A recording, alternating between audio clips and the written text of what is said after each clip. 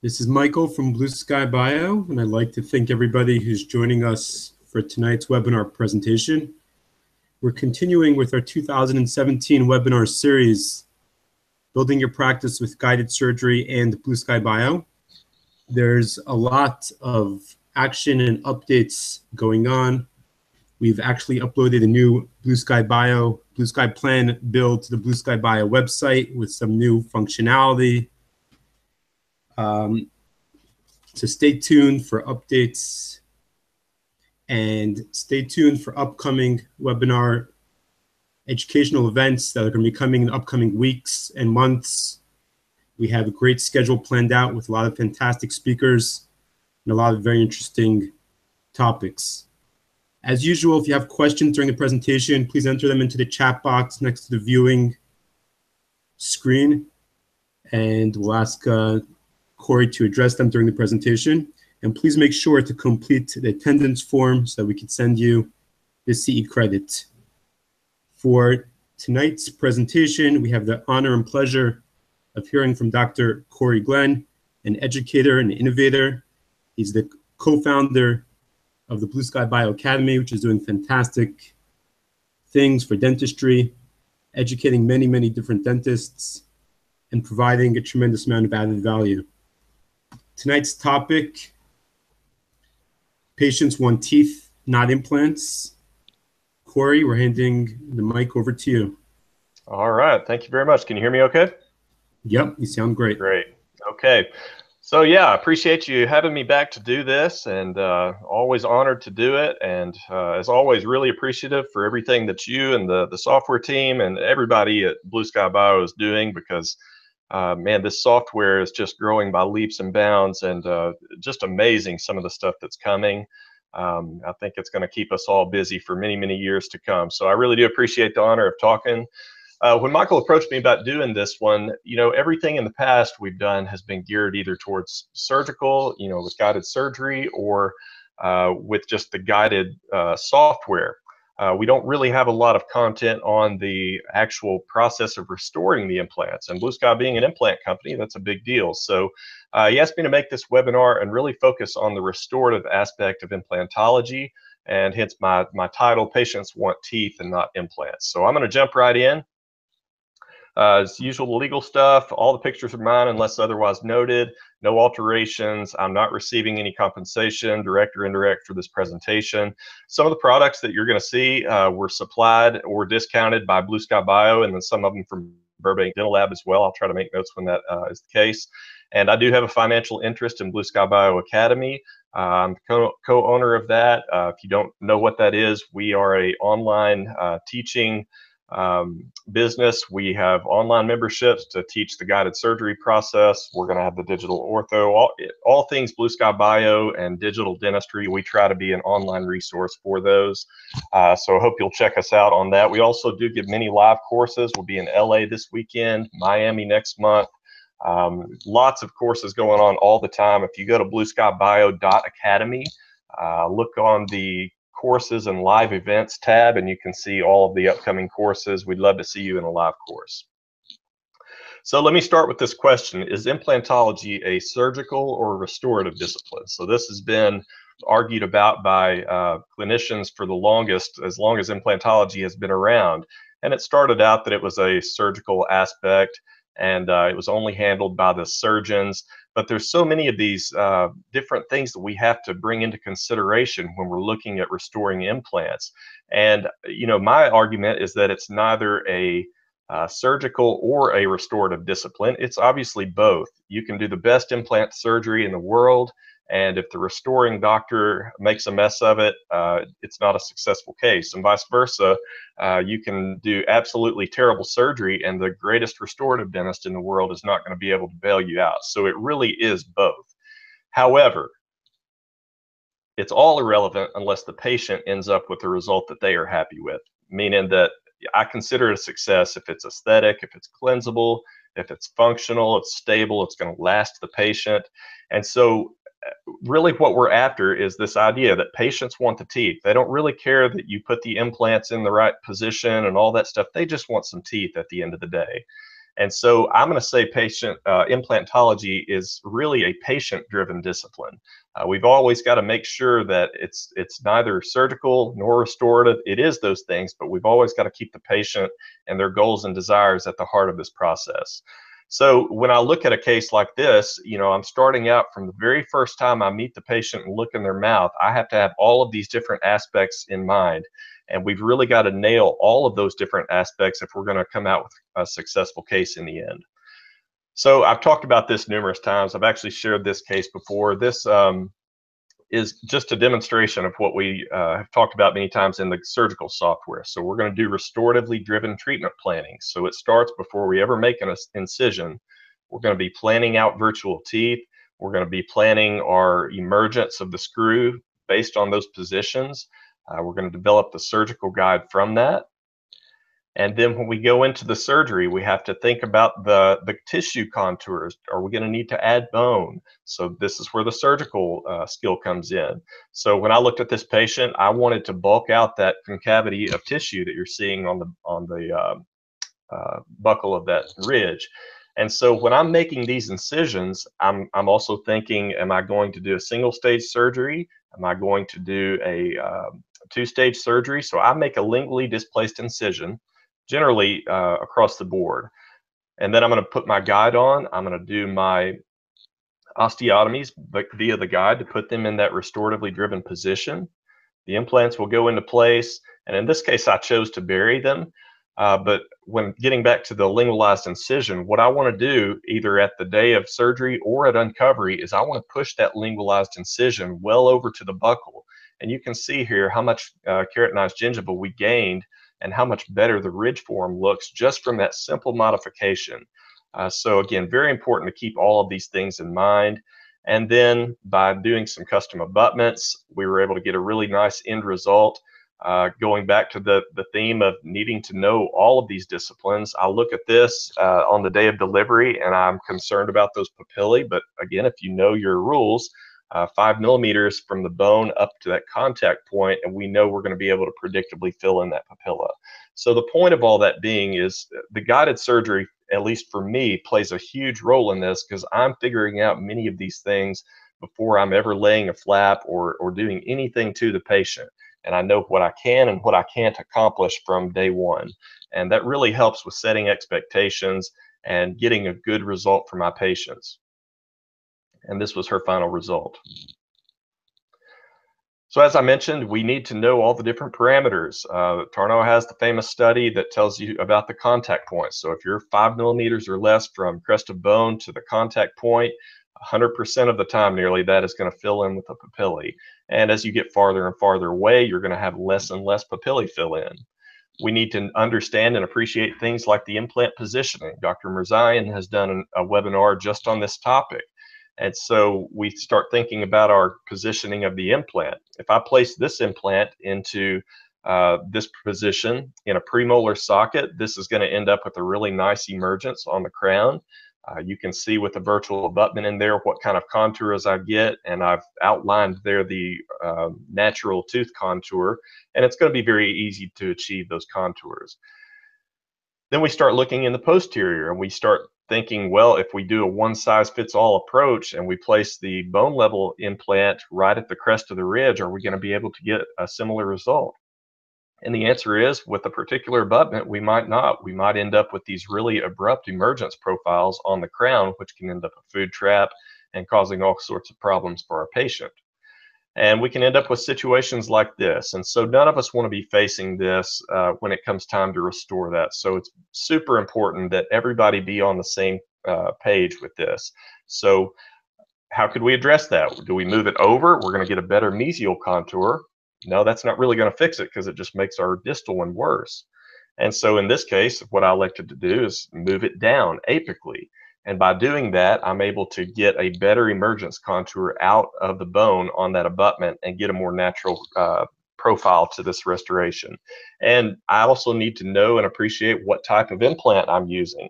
With some implant styles, this is a disastrous thing to place that implant that subcrestal.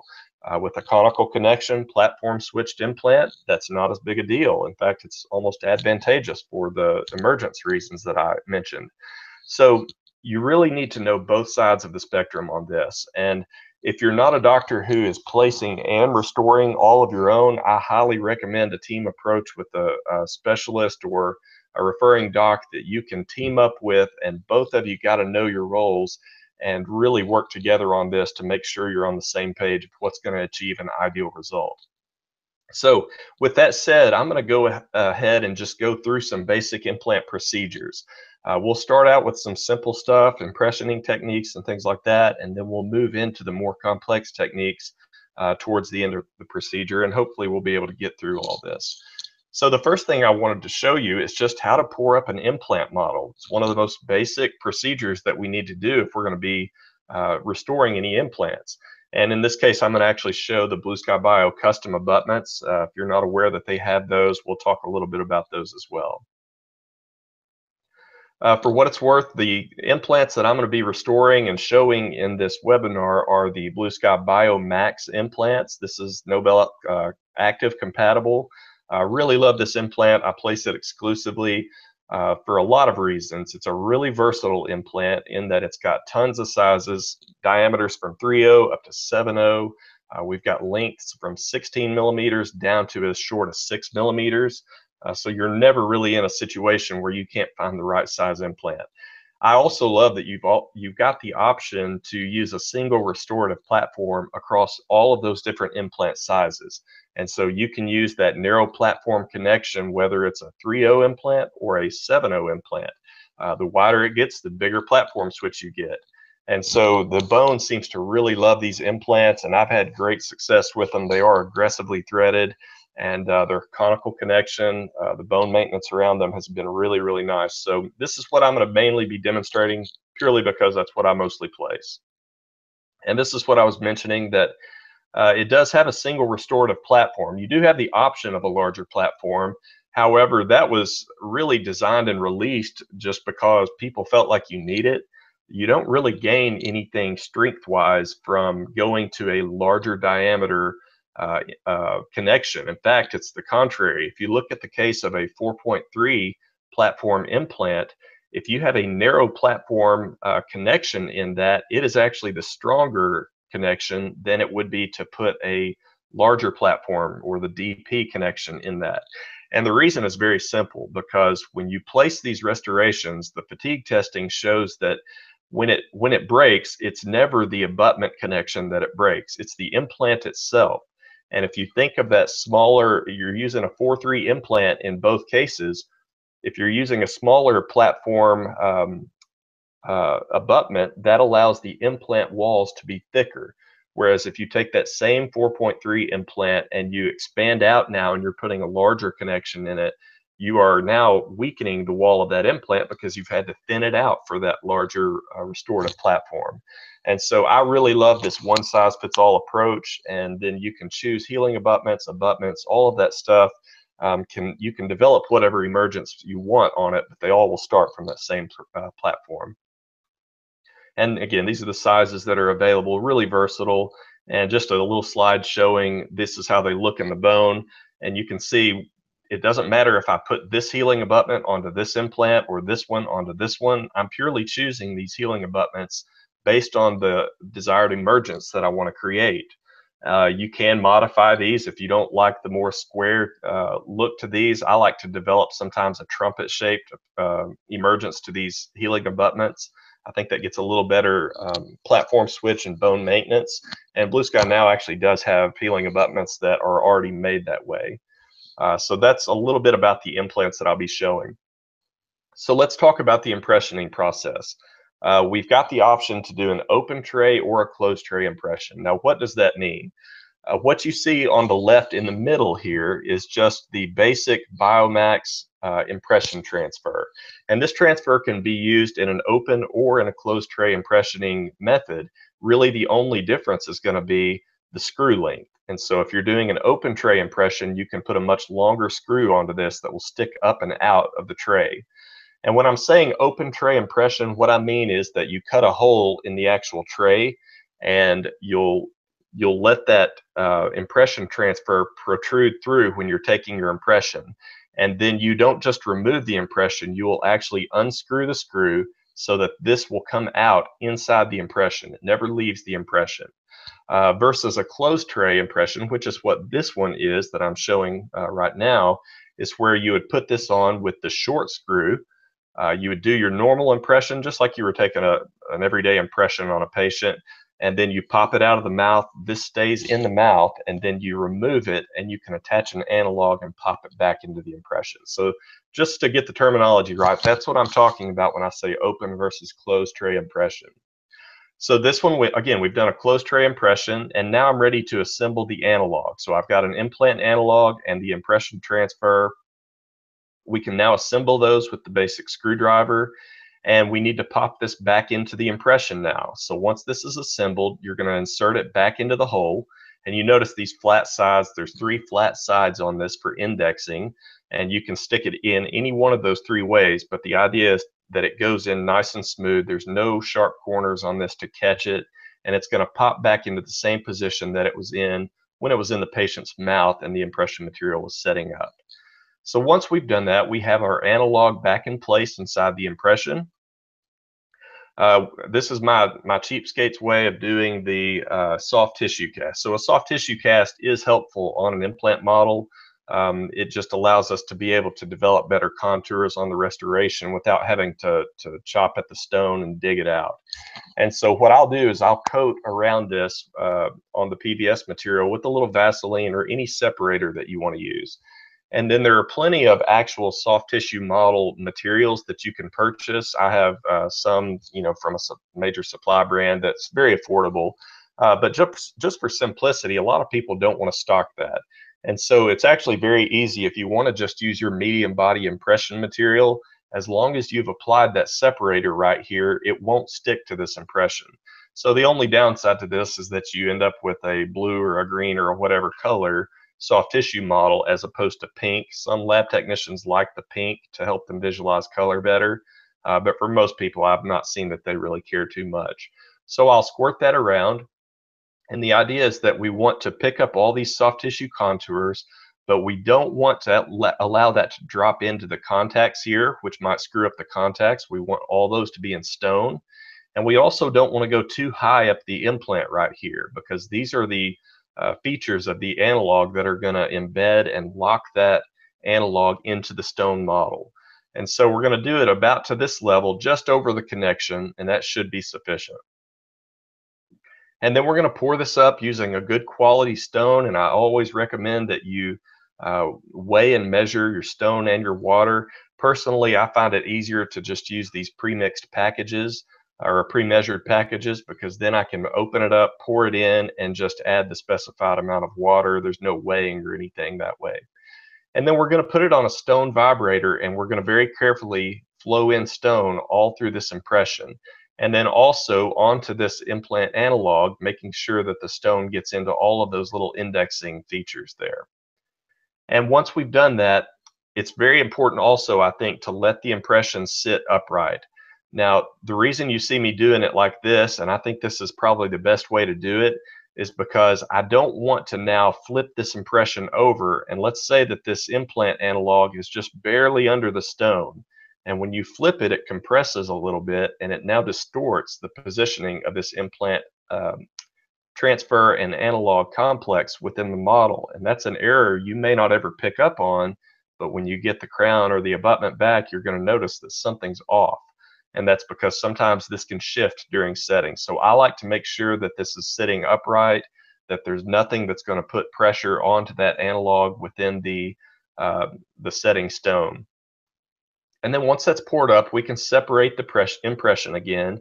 We can remove that impression transfer, and we now have our working model.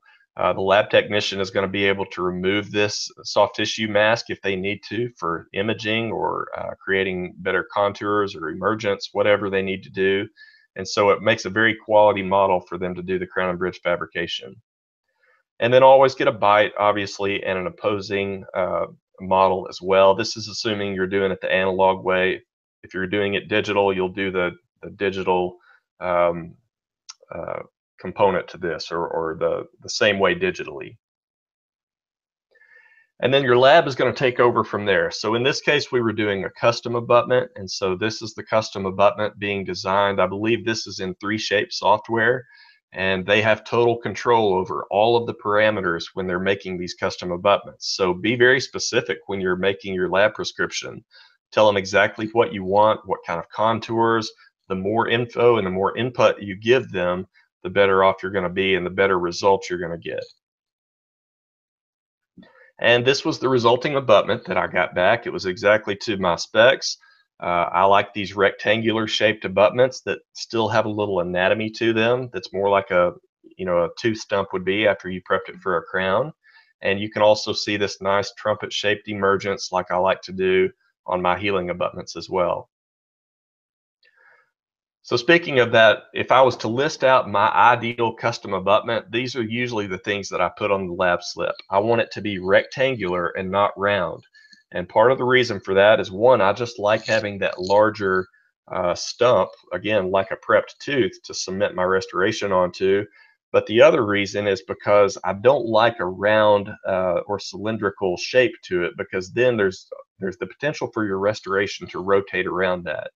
They're going to be more prone to becoming uncemented, and they're just harder to index in general. So I want to make sure it's more anatomically shaped and has some rectangular features to it to index it and to help it stay on better. I want that trumpet shaped emergence. So I want to take advantage of that platform switch like I have in this BioMax implant, and I want to keep it skinny, and then as I approach the tissue, then begin my emergence out.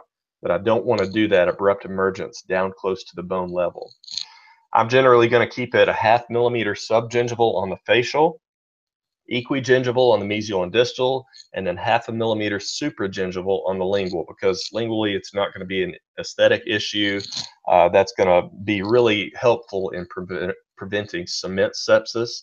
I generally don't think cement sepsis is ever an issue you need to worry about on a cemented restoration if you design them this way, and if you don't go nuts with your cement in the restoration. I've just not seen it to be a problem whatsoever. And then as far as the margin, I like to do a 1 millimeter chamfer margin. You could also do a shoulder margin. Either of those work, but I do want a definitive margin. I don't want it to be a little feather margin, because that is more prone to driving cement apically or subgingivally. And then finally, I like to have them put a little retention groove into it. So you'll see what I mean on that. This is another case that we did recently. Actually, my associate did this one. And so you see the impression transfer in place. And this was sent to Burbank Dental Lab. And so just today, we're announcing that Blue Sky Bio is actually working now with Burbank Dental Lab. The custom abutment service we've been offering is phenomenal. It's always been excellent, but one of the complaints some people had was that it was just the abutment and you couldn't do a restoration. Well, that problem is solved now. You can send this to Burbank. Burbank can do the custom abutment and the restoration for you, and so you can get it back much quicker, and they do a really, really nice job. So it's just one more option that you can do through Blue Sky Bio, and it's really affordable option. I believe if you just send the impression and they do all the rest, it's $180 for the custom abutment, which is a really, really good price. And then there's graduated pricing as you go down. So if you supply the scan body, if you supply the milling blank or different things, the price goes down accordingly with all of those. So you can actually get custom abutments really affordable if you do those things. So this is what I've described to Burbank that I wanted for my custom abutment. And a few things you should notice, again, is this trumpet shaped emergence, maintaining that crestal bone and making sure that I don't pinch that and cause an issue there. I've got this rectangular shape to it. It's going to help with indexing the crown more, and it's going to make it more retentive. It's also going to keep a uniform thickness to the restoration once I make it. You can see the little retention groove that's been placed in the lingual in this case, and then you can see that 1 millimeter margin. And it's hard to tell from the pictures, but this is looking from the facial. That's a 0.5 millimeter subgingival. You can kind of tell on this larger picture that the lingual is a little bit supragingival, and then equigingival on the mesial and distal. And so this was the final restoration. They did a wonderful job of staining this. This is a full zirconia crown, which is pretty much my go-to material these days. and that cements on. You can see on the facial just that little bit of compression of the tissue, which is exactly what I want. It looks perfectly natural, and these are restorations that just disappear into the mouth. So can't recommend that highly enough. Burbank has done an exceptional job for me in the ones I've been testing with them on this. All right, so that's really it for pouring up the impression. Now let's talk about a different method of doing the impression. Let's talk about now doing an open tray impression, and I'm going to demonstrate what's called the MPA abutment, or the multi-purpose abutment. And so as you see it right here in the middle, this is how it will come packaged if you order it from Blue Sky Bio. And you can order this in different sizes. So you can get these in different emergence sizes that basically match the same emergence on the healing abutments. So you can get a 3.5, a 4.3, 6.0. You can really get a wide variation of these to match your healing abutment. And then if you get the MPA kit, it will also have the analog and the screw with it. So use your imagination, pretend this is the patient. I tried to help you out here and color the gingiva pink, but this was better for demonstration purposes. We're going to pretend this is the patient's mouth, and they've got this implant in the bone, tissues healed around it, and it's now ready to restore. How do we use this MPA abutment? What you're going to do first is you're just going to take the MPA abutment, put the screw in, and then I like to orient that flat side to the buccal. That's not an absolute. You don't have to do that, but it's just helpful for me. I'm going to orient that to the buccal, and I'm going to screw this down. And generally in my impressioning techniques, I'm going to just go finger tight. I'm not going to put a torque wrench to it at this point. So I will finger tighten that in all the way. And then these can be used in an open or in a closed tray impression method. So there's nothing that's really sharp on any of these, and you can re-index it like I showed in the previous case with a closed tray technique, but it's also got these retention grooves so that you could use it for an open tray technique as well. So you're going to take that impression tray, and I prefer plastic on these, or you could do a custom impression tray, but you're going to make a little hole there so that your screw is going to be able to protrude up and out of that.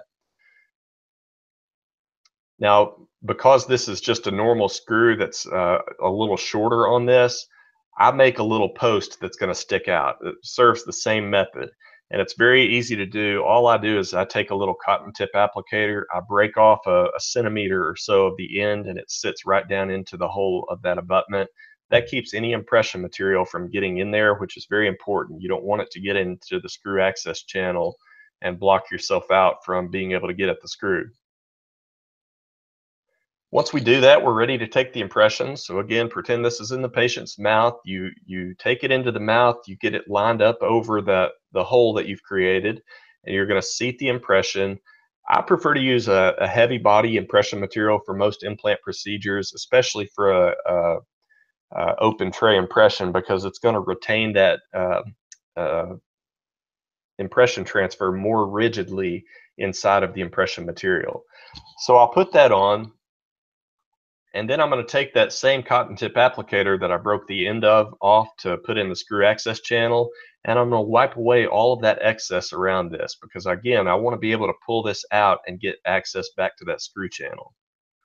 So the impression is going to set up inside the mouth. I use a 2-minute and 10-second material. And then before you can remove this, if we're doing an open tray impression, now we have to remove the screw and disengage that impression transfer. So very simple, pop out the little Q-tip that you've stuck in the screw access channel, and that leaves you very good access to go in and now unscrew this.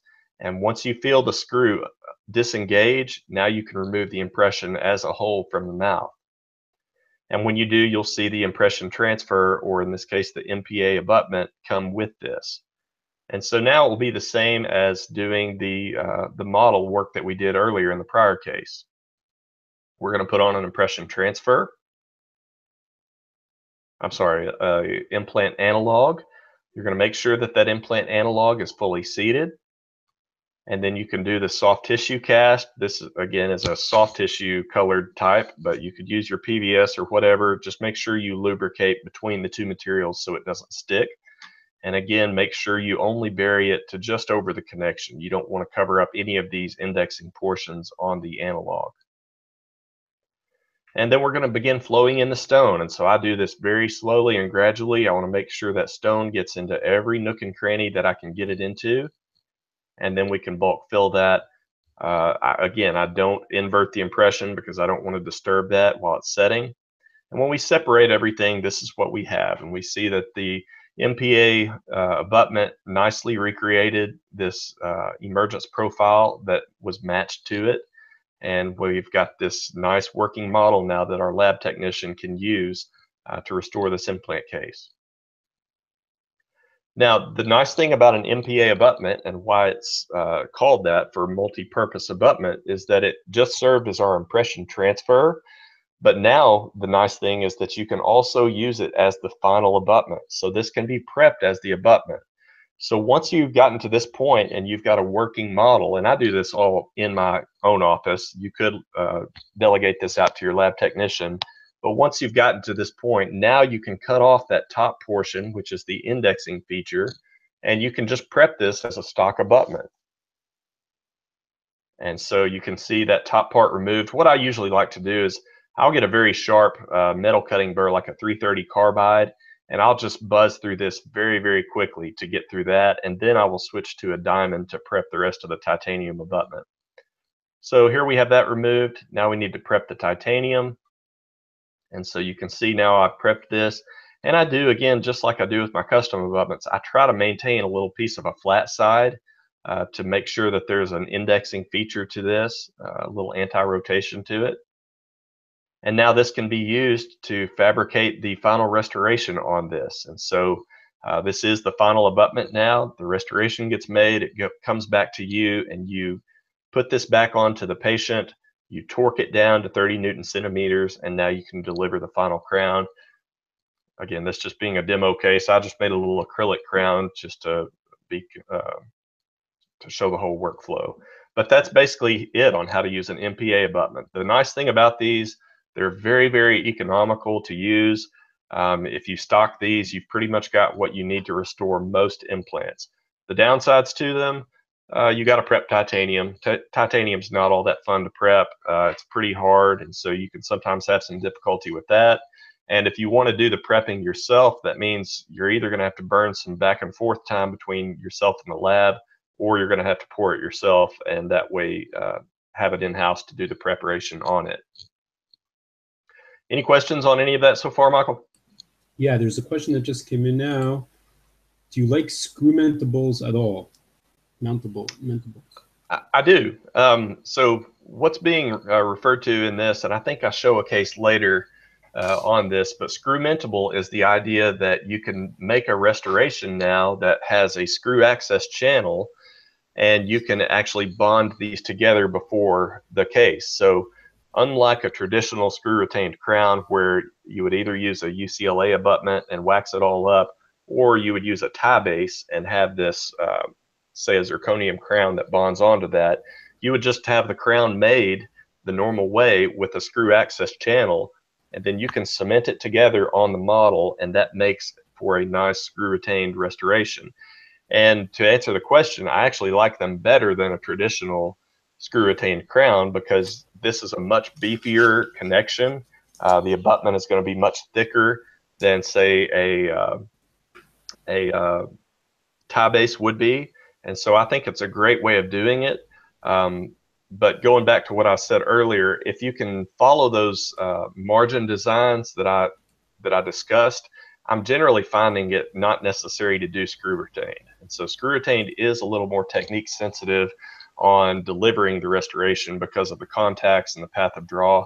I find that my preference, if I could do anything I want to do on a case, my preference is custom abutment to the specs that I described earlier and a cementable crown. That to me, it just doesn't get any easier than that. And I've had phenomenal results. And worst case scenario, you need to remove it at some point in the future. What I will do is I will take a straight down occlusal shot of the abutment before I deliver it, so I know where the screw channel is. That way, if I ever have to get back in and access that, I can just prep right into that like an endo access, and now I've turned it into a screw retained crown. So it's kind of the best of both worlds, in my opinion. Any others? Yeah. Are there tie bases for Blue Sky Bio implants? Absolutely. So if I can exit my presentation here for just a moment, and go to blueskybio.com. I'll show you where they are. So let's shop online, and we'll go to Biomax, and you've got these available for everything except for the uh, one-stage implant, because that's tie bases and one-stage implants don't mix. But here you see them, CAD/CAM tie base right here, and these are very affordable at 60 bucks. You've got the long and the short, so they are a great option, and I actually show some cases using that here shortly. Okay. Are they CEREC compatible? Absolutely. Absolutely. So, for example, when I'm using the Biomax implant with the narrow platform connection, that's again compatible to the Nobel Active narrow platform connection, and so in the CEREC software, I just designate it as a Nobel Active. I think it's the NBA 4.5L is the actual part number you designate it as. You're not going to find Blue Sky's parts listed in your CEREC software, but again, because we have the compatibility with these implant lines, you can just designate it as those other implant lines and then use the Blue Sky part, and there's a lot of cost savings in that. Are those abutments compatible with Nobel implants? Yes. On the narrow platform, they are. So Nobel has since added, I think, a larger platform than even the regular, and so it would not be that would not be the case for those. But for the others, yes, the components are interchangeable. Were you able to get the 1 mm chamfer with the MPA?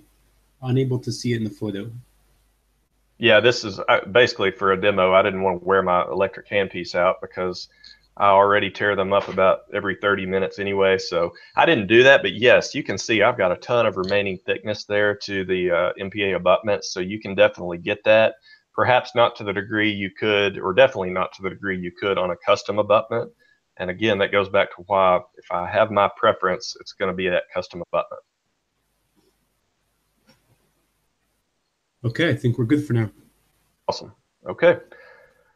So the next thing I want to show is the closed tray impression method. And this time I'm going to demonstrate it using a KISS abutment. So again, most of the bone level implants and the tissue level implants that Blue Sky sells are going to have the option to use what's called a KISS abutment. And so, you know, the old acronym, keep it simple, stupid. I don't think that's what Blue Sky stands for, but that's what I'm going to say. These are just really simple to use, and you can be a stupid redneck like me and not mess this up. So this is how they come packaged. You'll see them as kits, and you'll notice that it's a mostly anatomically correct abutment already. And so a little different procedure to use these. So again, we're going to pretend this is our patient, and this is a KISS abutment, and I've placed that into the mouth, and I've torqued it down. And the unique thing about these is when you place these, they never come off again. So the day we're gonna do the impression, we're gonna put this in, and we're gonna put it to its final torque, and it's not gonna come out of the mouth again. That's part of what makes it simple, and many specialists like to use these to send back and forth for their restorative docs, because it just makes it so easy for the restorative doc. They're going to come in and pop on a transfer and take it. They don't have to go removing abutments and using screwdrivers and all of that fun stuff. So this is the abutment in place, and you can choose either a wide or a narrow. And then you're going to have these little plastic caps that come into the kit as well. Now, the one you see on the far left is the impressioning cap, and that is going to pop down onto the abutment. Again, remember, you don't remove this abutment, so we've got to have some way of transferring the data over to our lab, and the way you do that is with this impressioning transfer. So it's a very good snap fit, it's a very good snap fit to this, and you're going to be able to pop that on, and you'll notice a very definitive snap to it when it goes on. There's no question of whether it's in the right place or not. It's a very good snap. And here you see that in place. It goes over the lip of the implant, and that is what indexes this into its correct position. And then you're going to go ahead and do your closed tray impression at this point. I thought I had a picture of that, but apparently I forgot to put it in. So now you're going to do an impression. Now this time, closed tray. That means you don't have to create a hole in the tray or anything like that. You're going to do this just like a standard old impression. So again, I prefer to use medium body. I'm going to squirt it all into the nooks and crannies on this impressioning transfer, down into the sulcus and all that. And then I'll just seat the impression into the mouth. And when it's 2 minutes is up and it's set, you just remove it like a standard impression. And once you do that, again, your patient is going to continue wearing this. And so you could just leave them in the abutment if you wanted to, but if you've developed nice emergence contours to the tissue like I have in this patient, you're going to want to maintain those with some kind of a temporary restoration. So if you decide you want to put a temporary onto this, there's a white cap in this little kit as well. So the white one would be next. We could pop that on, and now you could use a pre-op impression or whatever you've done, a suck down, and you could put acrylic or bisacryl in there, seat it over this, let it harden, and it's going to embed itself onto this white cap, and that now makes a nice temporary that you'll be able to remove on and off. It's got a very good taper fit. Most times I don't even think you need cement with these because it kind of taper locks on. And so you'll remove this and trim up the margins, make sure there's no gross overhangs or anything. And because this fits down all the way to the lip of the abutment, it's going to make sure you don't get tissue impingement coming back up and over that implant abutment margin. Now for the lab procedure. So remember again, this was that impressioning transfer that we now have embedded in the impression. And then also in this KISS abutment kit is this analog, because remember, somehow the lab has to get a model that has that that abutment in the same position in space as what the patient has in their mouth.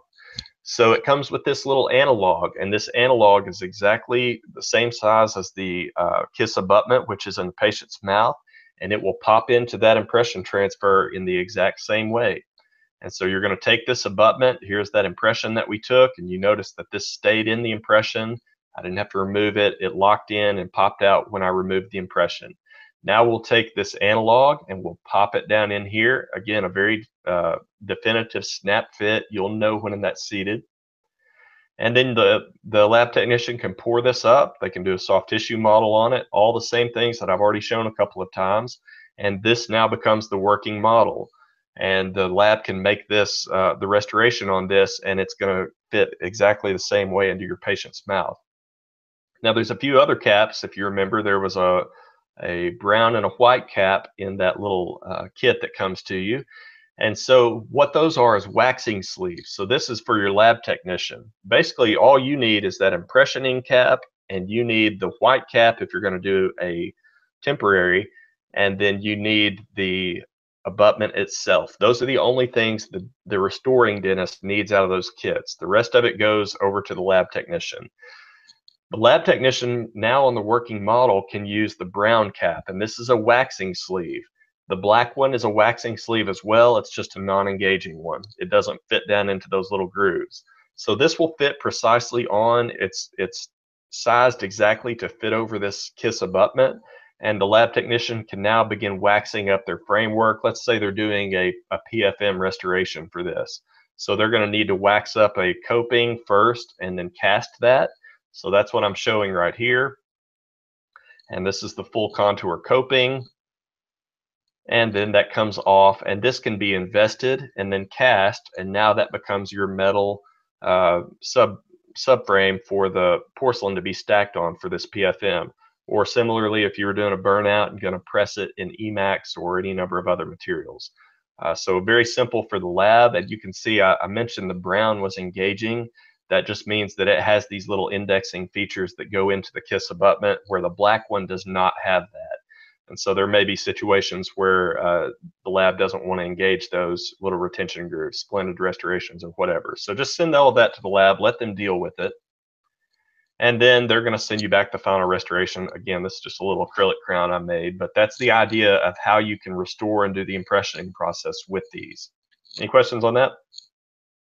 Yeah, we have a bunch of questions that came in. Let me scroll back a little bit. Looks like the Nobel snappy abutments. Are they similar?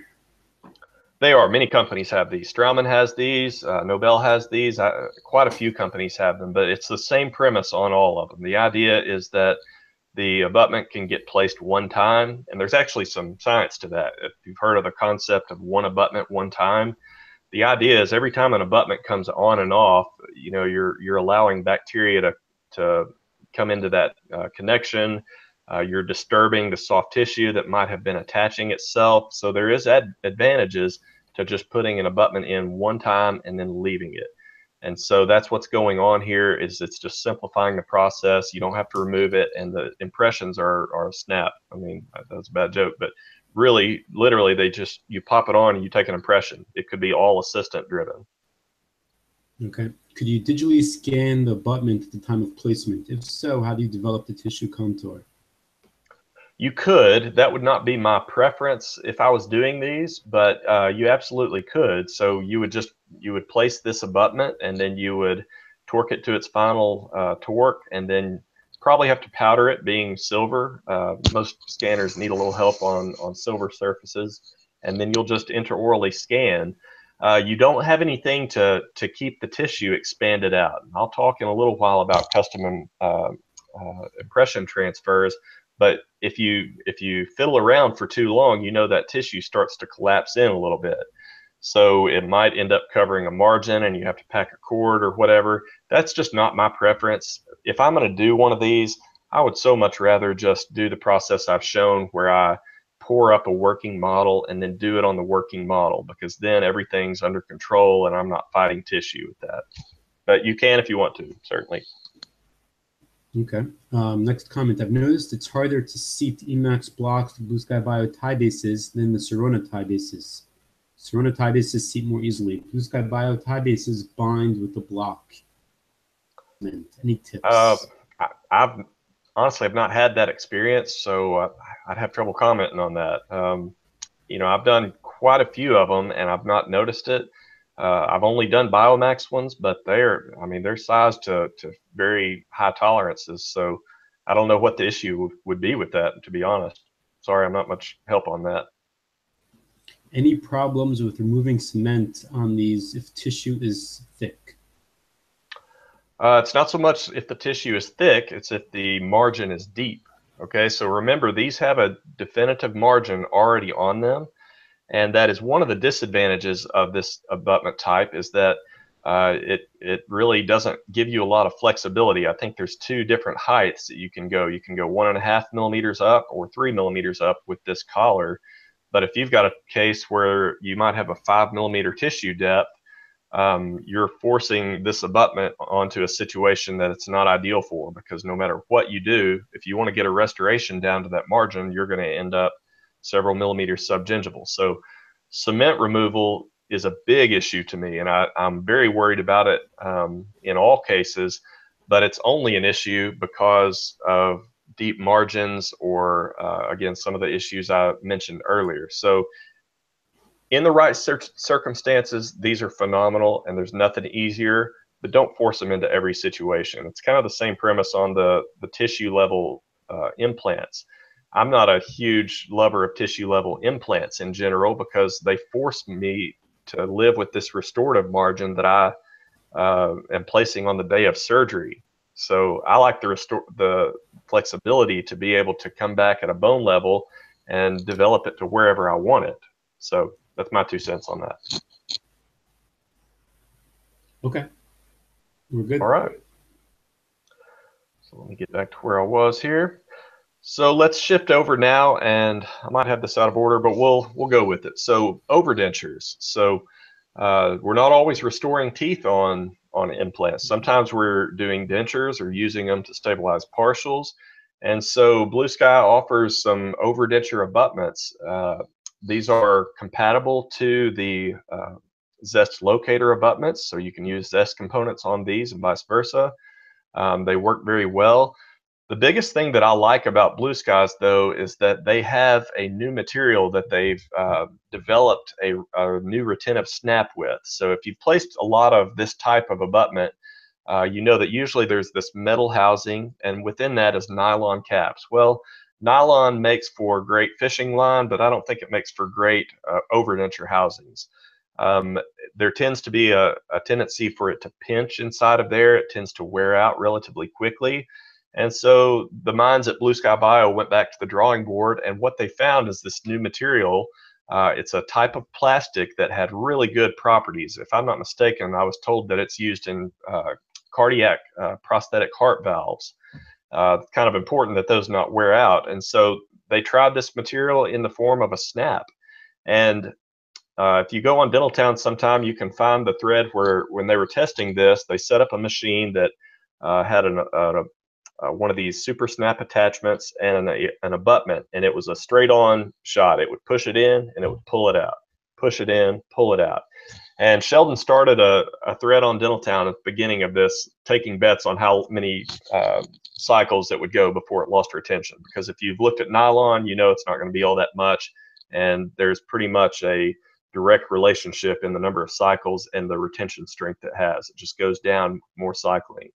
So it was entertaining to watch and get people's speculation. And you look at this graph, and this is what happened. Initially, the retention on these things went up, which is totally counterintuitive. And then they dived a little, and then they more or less came back and they stabilized at roughly where they started out at, and they just stayed there.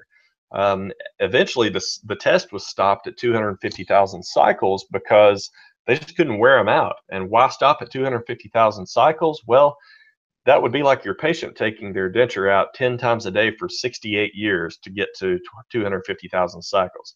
Now, please hear me when I say this. I am not telling you that you can use these and you're going to get 68 years of use out of these attachments. This was a benchtop exercise. It didn't have food particles and abrasiveness and off angles and all the different things that come with being in a mouth. The mouth is not a kind environment. But the point is that it does have much, much better retention and much more long-lasting retention on this. So I highly recommend you try these out.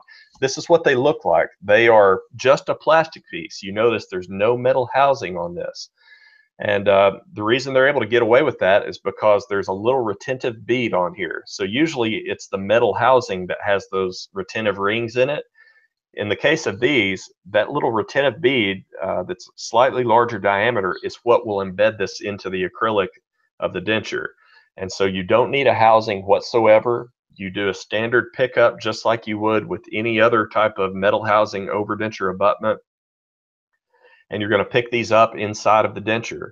This is how they come packaged. You can see that it comes with an abutment, either 3 or 5 millimeter long, and then 3 levels of retention in that packet, and the little blockout ring so you don't get it blocked on.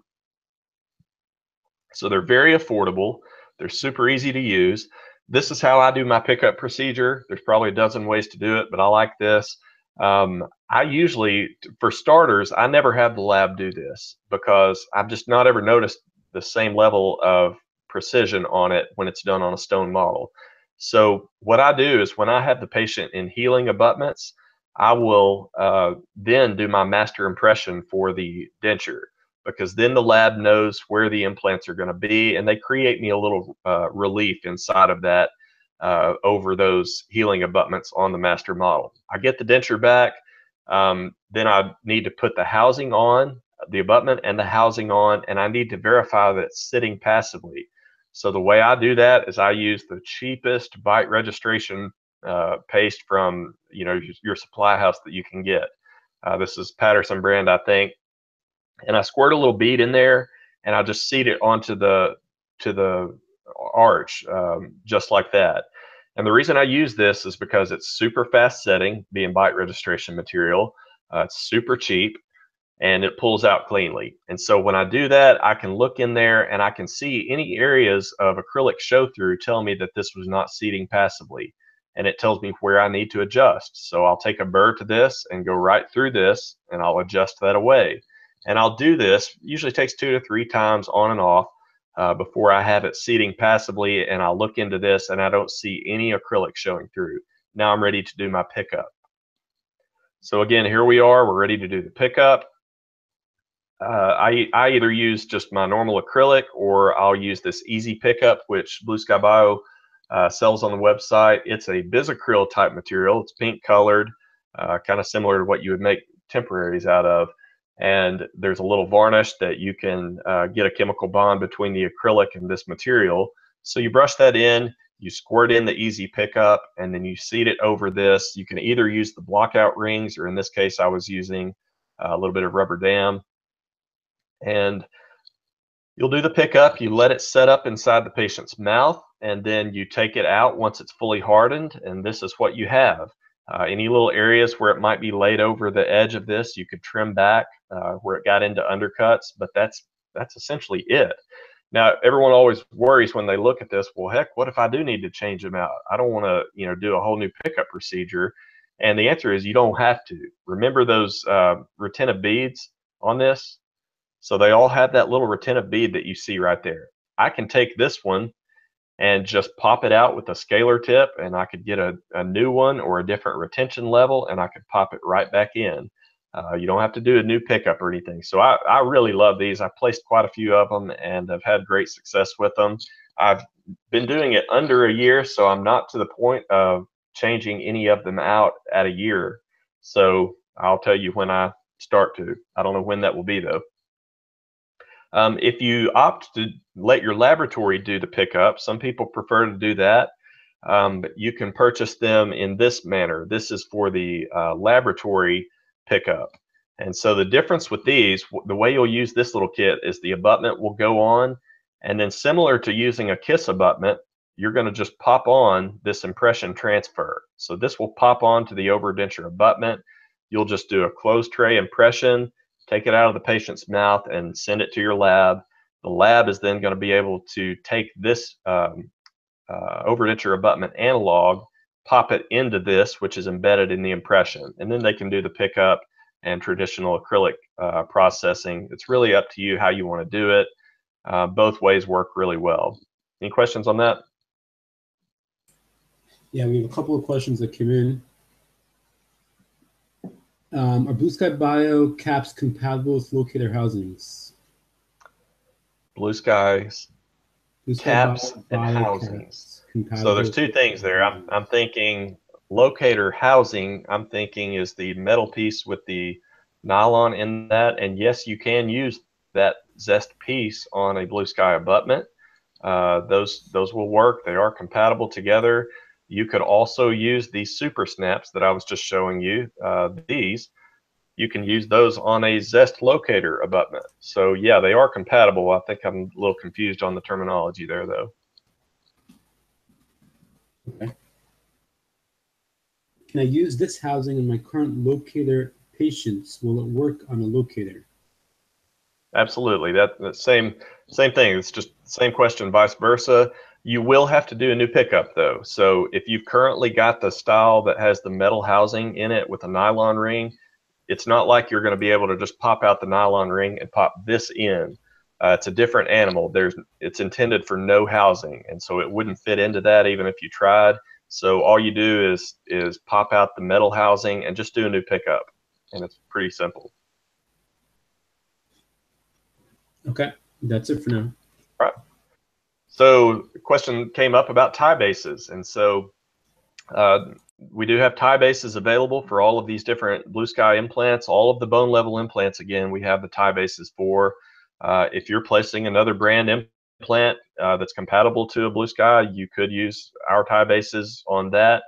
Again, there's compatibility maintained with all of those. And then this is an Emax block. So if you're a CEREC user, you can purchase these Emax blocks that have the pre-milled hole in them. And those are perfectly sized for this Blue Sky tie base to fit inside of it. So there's one little orientation notch right here that you'll see, and that will index itself in there. Once the restoration is made, you bond them extraorally, and that will create your screw retained crown or abutment, whatever you're doing. Again, $60 on those. They're a really good deal. This was a case I did with CEREC where I did a split design abutment and crown. And so you can see here that upon removing the healing abutment, we had nice tissue contours. I put on the scan body. And so if you're a CEREC user or any other system that does intraoral scanning, Same method. So the way I do it is I'll put on the tie base, and then I will use the, I don't know if it's Sirona or Patterson that sells them, but the little caps that index themselves on to the scan body, and then you can do your imaging of that, and then you can take that to the software and now be able to design your abutment and crown. So again, this one I'm making up for a slightly off-angle implant placement, as you can see from the screw emergence, but it allows me to get this perfectly straight up and down parallel abutment, and this happens to be Emax that I've done the abutment here out of. And so I've got an Emax by Ivoclar abutment and a crown on a tie base. So it's a very affordable workflow. I forget the exact number it all came out to, but this is super affordable to do all of this. Way more affordable than you can get from a lab if you choose to do it this way. Just another case, this was actually one of the first guided surgeries that I ever did. I, at that time, didn't know how to use the software yet, and I had CADRAY do the implant positioning in the software and develop the stent and send it to me. And this was one of those cases that after I did this, I thought, man, I've got to figure out this guided surgery stuff because this is the way of the future. I just couldn't really see going back at that point. So you can see the planning that was done in the Blue Sky software here. You've got some CAD/CAM proposals here of where the teeth need to be in the right occlusion, and then where the implant emergence is going to be based on that. And I had told them I wanted to do screw retained crowns, and so that's exactly what we did. So here you see a step from the Sirona software, and all I've done is place the tie base on, and then I've put the scan cap onto that and done the imaging. And then you can design the restoration within the CEREC software or whatever system you're using. And again, we can do so much planning when we have this level of control. We can make our contact be 5 millimeters exactly to the level of bone. It's just amazing all you can do with this. And here you see the final emergence of the screw positions. And here they are milled out. And I've sandblasted the tie base. This is another case on the top. Sandblast this tie base and then use the resin cement of your choice. I think I used multi-link abutment cement for this, which is intended for that, and it's got a nice white opaque color, so it'll block out any little thin areas where a tie base might show through. And you end up with a really nice screw retained restoration. This is what it looks like on the x-ray. And so everybody always sees this and flips out initially thinking, oh man, it didn't seat all the way. It did seat all the way. Remember, pretend you don't see this transition here from metal over to the Emax. This is just a platform switched implant that you're seeing right here. So if this throws you for a loop when you look at it, I always tell people the way to tell if, for example, one of these Biomax or really any conical connection implant is fully seated when you're doing your check films is look right here at the interface between the abutment and the actual implant wall. If you can see that conical connection fully engaging right there, or in other words, you don't see any daylight in between right here, then you're good to go. If you can see daylight in between that connection, you're not seated, you're hanging up on bone, or something's not right, and you need to address that first. So these were them in the mouth. Again, restored with CEREC, abutments and crowns. So that's all for tie bases. Any questions on those? No, there are no new questions. Okay. I just didn't know where to stick this because it's kind of a random thing to throw in, but I did want to make you aware that Blue Sky also sells this opaquer. So, you know, sometimes you can use a titanium tie base and a zirconium abutment, so a split abutment in that manner. I would not recommend ever using a completely zirconia abutment. The very few of those I've done have always come back to bite me.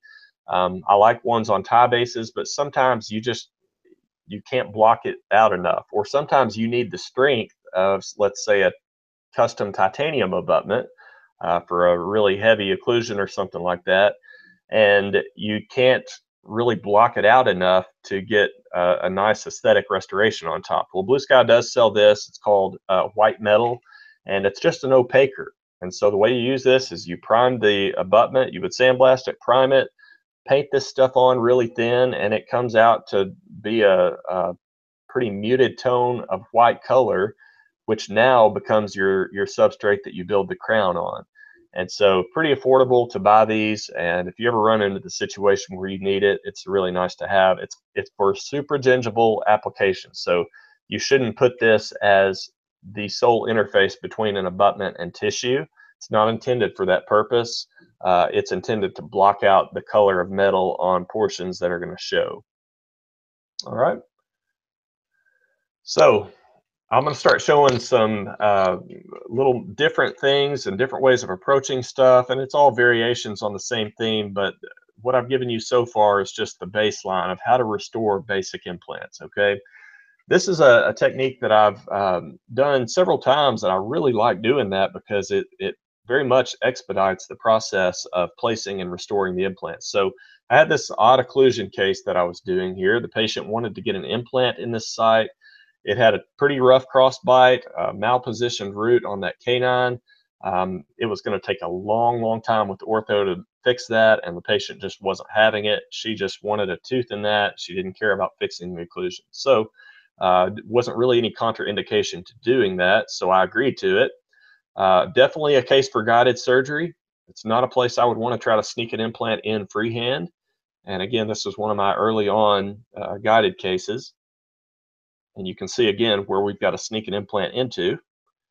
So the planning was done. I ended up doing a virtual design in Blue Sky Plan, and I made at that time a model-based guide. If you've just gotten into this in the last couple of years, you probably don't know what that is, but the idea is that it would print you a model with a post sticking up in the proper position and trajectory of the implant onto which you could slide a guide tube and then make your guide by doing a suck down or acrylic bonding to that. It was a neat method. We can go straight to the guide now, so it's not necessary, but that's how I made this one. So the way I do most of my guided surgery, small crestal flat with a lingually displaced incision, no releases, and then this is the guide that goes on. And again, that was made off a printed model. And so not uncommon at all for me, especially in the maxilla, to just use a single drill, like a pilot, like a 2.0, and then never pick up the handpiece again. A lot of times I will use these bone expanders. And so these bone expanders are great because it's the same idea as an osteotome. So if you're familiar with taking an osteotome and using a hammer and tapping it in there, you know, patients really love that feeling. This does the same thing, but without the tapping sensation. So a lot kinder to the patient if you're not sedating them. And the idea is the same. These things, you crank them in slowly, they'll expand the bone, which gives you really nice bone to implant contact and really high primary stability. And I expanded this up from a 2.0 and placed a 4.1 implant after doing the expansion. So knew I was placing a shorter implant. I wanted really high primary stability and really good bone to implant contact. And there's the implant in place. This was a Blue Sky internal hex, which is the Zimmer compatible implant. And so what was unique about this case is that I decided I wanted to try and do a 2-visit approach. So this is an MPA abutment that you see. These work on the internal hex implants as well. So I placed the MPA abutment on there, and I'm going to use this as my impression transfer. Now, the way I used to purchase my internal hex implants, this came with it. So it's a really economical way of doing this. So I've already got the abutment in hand. I'm going to just do a surgical day impression because I don't anticipate the implant position is going to change in the next 3 months while this implant integrates. So I do the impression. In this case, since you can see a screw access hole right here, I'm doing this as an open tray impression. Again, open hole in the tray for the transfer to stick through. And this is the impression. So not your typical implant impression, because you can see I've got a flap in there. I've got blood all over the place, but we'll fix that. So I sutured up the site. And I will make note of something right here. Do you notice I said usually I like to make a lingually displaced incision? I want you to notice where this one is. It's right over the top of the ridge.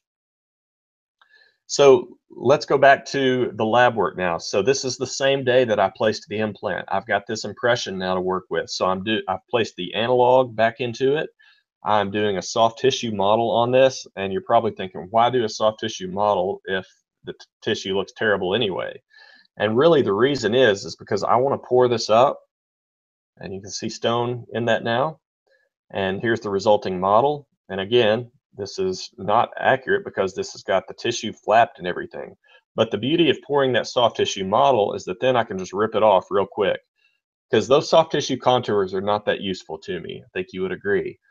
And so the challenge for me was, how do I get the preoperative soft tissue contours back onto this postoperative model? And so I thought, well, we can do an altered cast on this. So the tissue is now removed. And if you remember, I made a guide on this patient preoperatively. So I have a preoperative cast, which means that here's the pre-op soft tissue on that site. So I'm going to make a little suck down on this. And here's that suck down that I made on this model. And now I've taken it over to my new working model, and I've seated it over that. And I've cut away the excess where I can get under this. And now I have the ability to inject the underside of this and fill it up, which will create the preoperative soft tissue contours back onto this model. It's just an altered cast method. And so here I am, I'm just using PVS material to do this. Seat that on, inject up underneath it, and you can see it filling in all the tissue very nicely. And then once that sets, you can remove it, and now you've got a removable soft tissue cast. And so what I did is I wanted to go ahead and make my final restoration before I even do a second stage uncovery. So I've taken a burr and I've just sculpted the tissue to ideal. Now normally our workflow is that we make an impression transfer, and the impression transfer is usually shaped like a trash can, which is not shaped like a tooth, and the body heals around that, and then we end up making an abutment and a crown, and it matches that trash can shape emergence as opposed to an ideal emergence. Well, what I wanted to do is create an ideal. So I'm just taking a burr and shaping this so-called soft tissue at this stage, and then I'm going to make my restoration to fit that.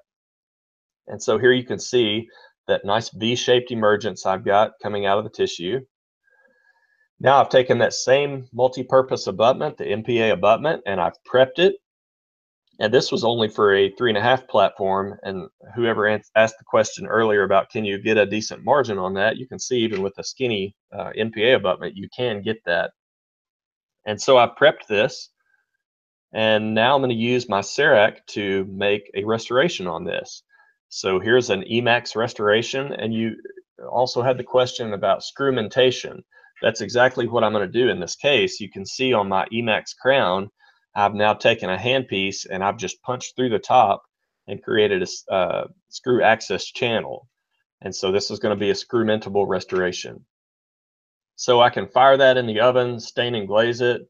And again, this was all done the same day as the surgery, just in between patients.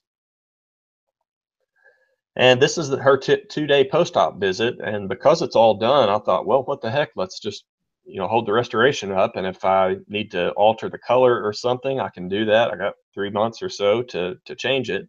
And you can see the shading looked really nice on this. So we're going to let the implant bake now. And I didn't see this patient until she came back for the 3 or 4 month recall, ready to restore it.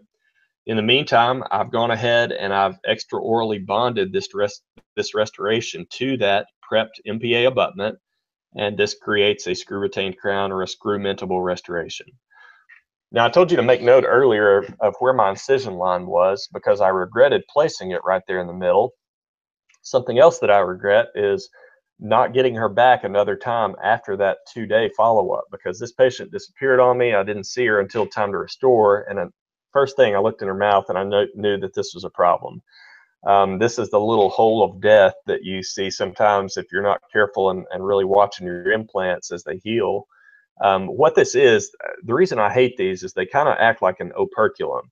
I either want it completely uncovered and a healing abutment on it, or I want it completely closed, but I don't want this where you see that little perforation of the tissue, because bacteria and food and everything can get under that soft tissue and it can fester. It's not uncommon if you see this, that you push on it, you'll see a little purulence come out of it. So the advice on that is make a more lingually displaced incision more over here, because then the body is going to close that easier because it's got blood supply. If it's trying to heal over metal, there's no blood supply for metal. So make it over here. And the other advice I would give you on that is get your patient back on recall every 3 to 5 days until you see that this is either fully closed or it's not going to fully close. And if it's not going to, uncover this and put a healing abutment on it. All right, so this was, again, uncovery day. The implant integrated. I did have some crestal bone loss as a result of this scenario, but still it was perfectly fine.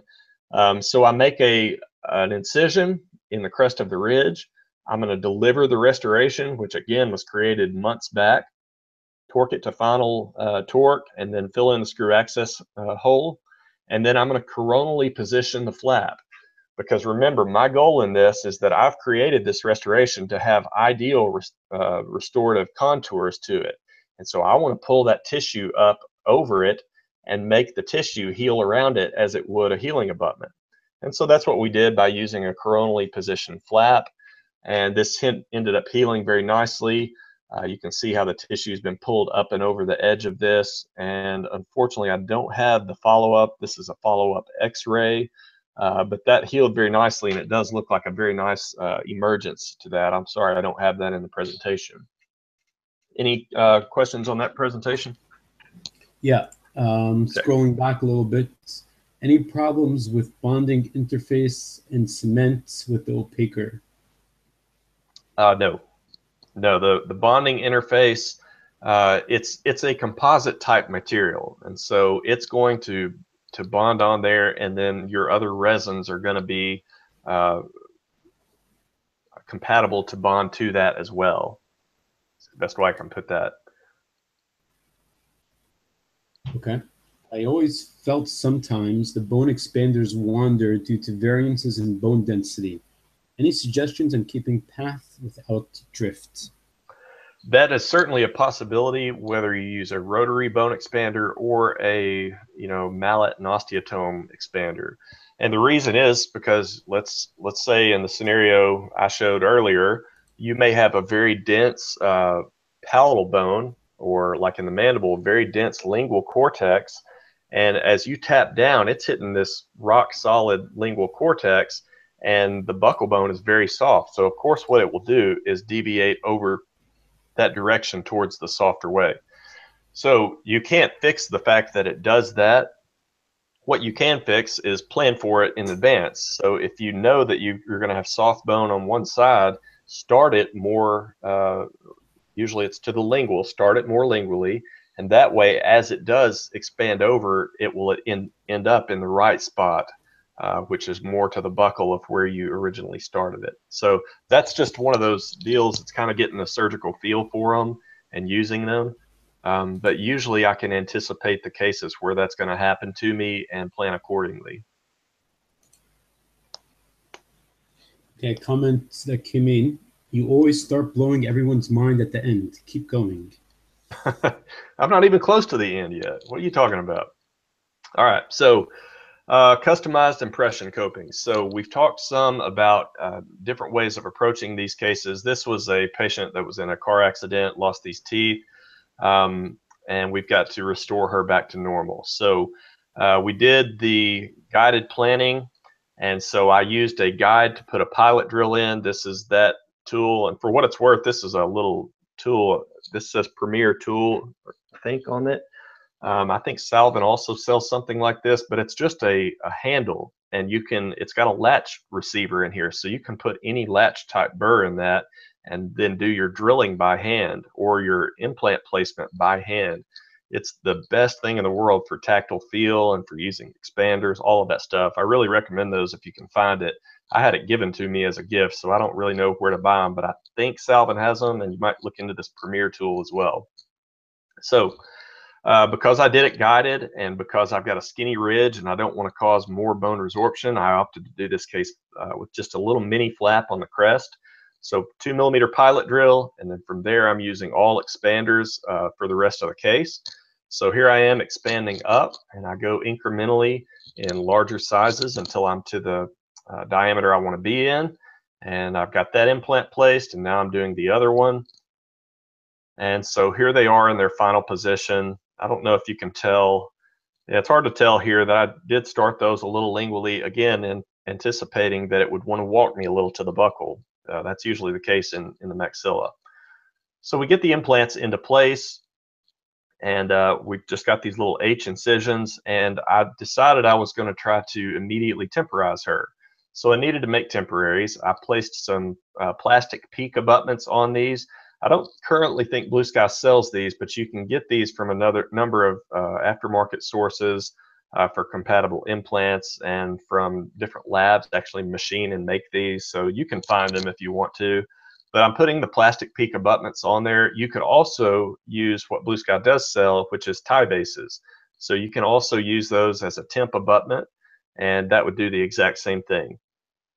So I prep them down a little bit, and then I made this really ugly temporary. Now, it's partly ugly because I've got facial emergence. I didn't have a choice. Unless I wanted to do block grafting or something on her, that's where they were going to emerge. And secondary, I don't want occlusion on this, so I've had to chop it down a bit on the occlusion. But it's certainly better than being toothless. So she was happy. That's the temp in place. And so she's going to wear this for 4 months, and we're going to let the tissue heal around this. And this little H flap, by pushing that keratinized gingiva back, we're going to get really nice bands of keratinized tissue around this temporary, even though it is ugly. Okay. And again, occlusion relieved. She's told to not breathe on these teeth. Don't look at them. Don't do anything on them. This was implant placement. And this was at 4 months. We see that the tissue has healed really nicely. Everything's looking pink and happy. So we're ready to do the restorative process. All right. So what happens is I immediately take the temp off. I get that wonderful smell that you're accustomed to getting when you remove a internal hex style implant, temporary or abutment or whatever. And I've got these beautiful soft tissue contours. Couldn't be happier. I fiddle around. I'm trying to get all my impression transfers ready to place on there. And within a couple of minutes, I'm ready to start putting components in. And I can't even push them down into the hole because the tissue collapsed so quickly. And so you need to be aware of that. If you've gone to great lengths to develop an emergence profile, unless you work really, really quick, you're going to get soft tissue collapse. Remember, you've got circular fibers in there that want to close it down, and you're going to get soft tissue collapse. So the solution is either work super fast, or you can do what I'm going to show you here, which is make custom impression transfers. So how do we transfer the soft tissue contours that we've worked so hard to get? Again, we're going to make custom impression copings. So what I do, she's got this temp that she's worn all this time, and the tissue has adapted and modeled itself to this temp. And so I want to make my impression transfers the exact same as the temp. So what I'm going to do is I'm going to place some implant analogs onto this temporary. So there was a 3.5 and then a 3.0 on the other implant. I've placed analogs onto that and attached them. And now I'm going to make a super quick and cheap working model. This isn't like pouring an implant impression. You're just trying to get a working model with the analogs embedded in there. So to do that, I use, again, bite registration paste. And I'm going to bury the apical half or so of this restoration and that abutment to implant interface. I'm going to bury that in impression material so that it creates this working model. Okay, so this has got the implant's analog in place. It's also got this pontic if I was trying to maintain that pontic space. And so what I'm going to do now is take those MPA abutments, and I'm going to seat them on here, and I'm going to make these MPA abutments into custom impression copings. So in order to do that, I need to fill in all this gap around here. So you can use whatever you want. Flowable composite if you can get it deep enough to cure, acrylic, pattern resin, which is what this is. I think it was Duralay, whatever, it doesn't matter. Just fill in the gap with something hard. And now you've got these. They're going to index in the exact same manner that the temp did. They've got this beautiful tissue contouring that we've preserved here. So it's going to maintain all these nice contours that the temp had. So I put these in, and look at how this is causing the tissue to blanch here because it's expanding back out all of that tissue collapse that I had. And so then you can do your open or closed tray impression. I would suggest if you're doing these to do it as an open tray impression so that this does not come out of the working impression. And now you can proceed to do a soft tissue cast inside of this, pour up a working model, and you end up with a really beautiful working model to work on. Just because we are doing a restorative webinar, I wanted to demonstrate some of the other ways there are of restoring implants. In this case, I had custom abutments made, but they were made not by milling, they were made by casting. So when you're making these, you notice these are made of gold. You're going to have to use a gold UCLA abutment. So you purchase this from Blue Sky Bio or whatever implant brand you're using. The lab gets that, and what happens is it's got the built-in interface, which is the actual metal or titanium. I'm not certain on the metal of that. And then you've got this, which is a waxing sleeve. And so what the lab will do is they will shape this, they will add to it, take away from it, and they will shape that into the abutment, or in the case of like a UCLA screw retained crown, where it's the whole metal substructure and everything. But then they're going to invest this and cast it. And when they cast it, it fills in all that gets burned out from this waxing sleeve, and anything they added, that will get filled in with the casting material, in this case gold. So that's just a little different way of making custom abutments. Not a lot of this goes on anymore because milling has become so prevalent, but there are cases where you'll have to do this. And I've been really happy with the results I've gotten when I've done this. One other unique thing, this case was done by Root Dental Lab in, I believe, Kansas City, Missouri. This is a seating jig. They tend to provide these on most of their cases, and it's just cast in base metal, but it's really nice because it carries the abutments in the proper spatial position into the mouth. So there's no second guessing and worrying if you have everything lined up correctly. You can also make these yourself on the model before you see the patient out of composite or triad or whatever.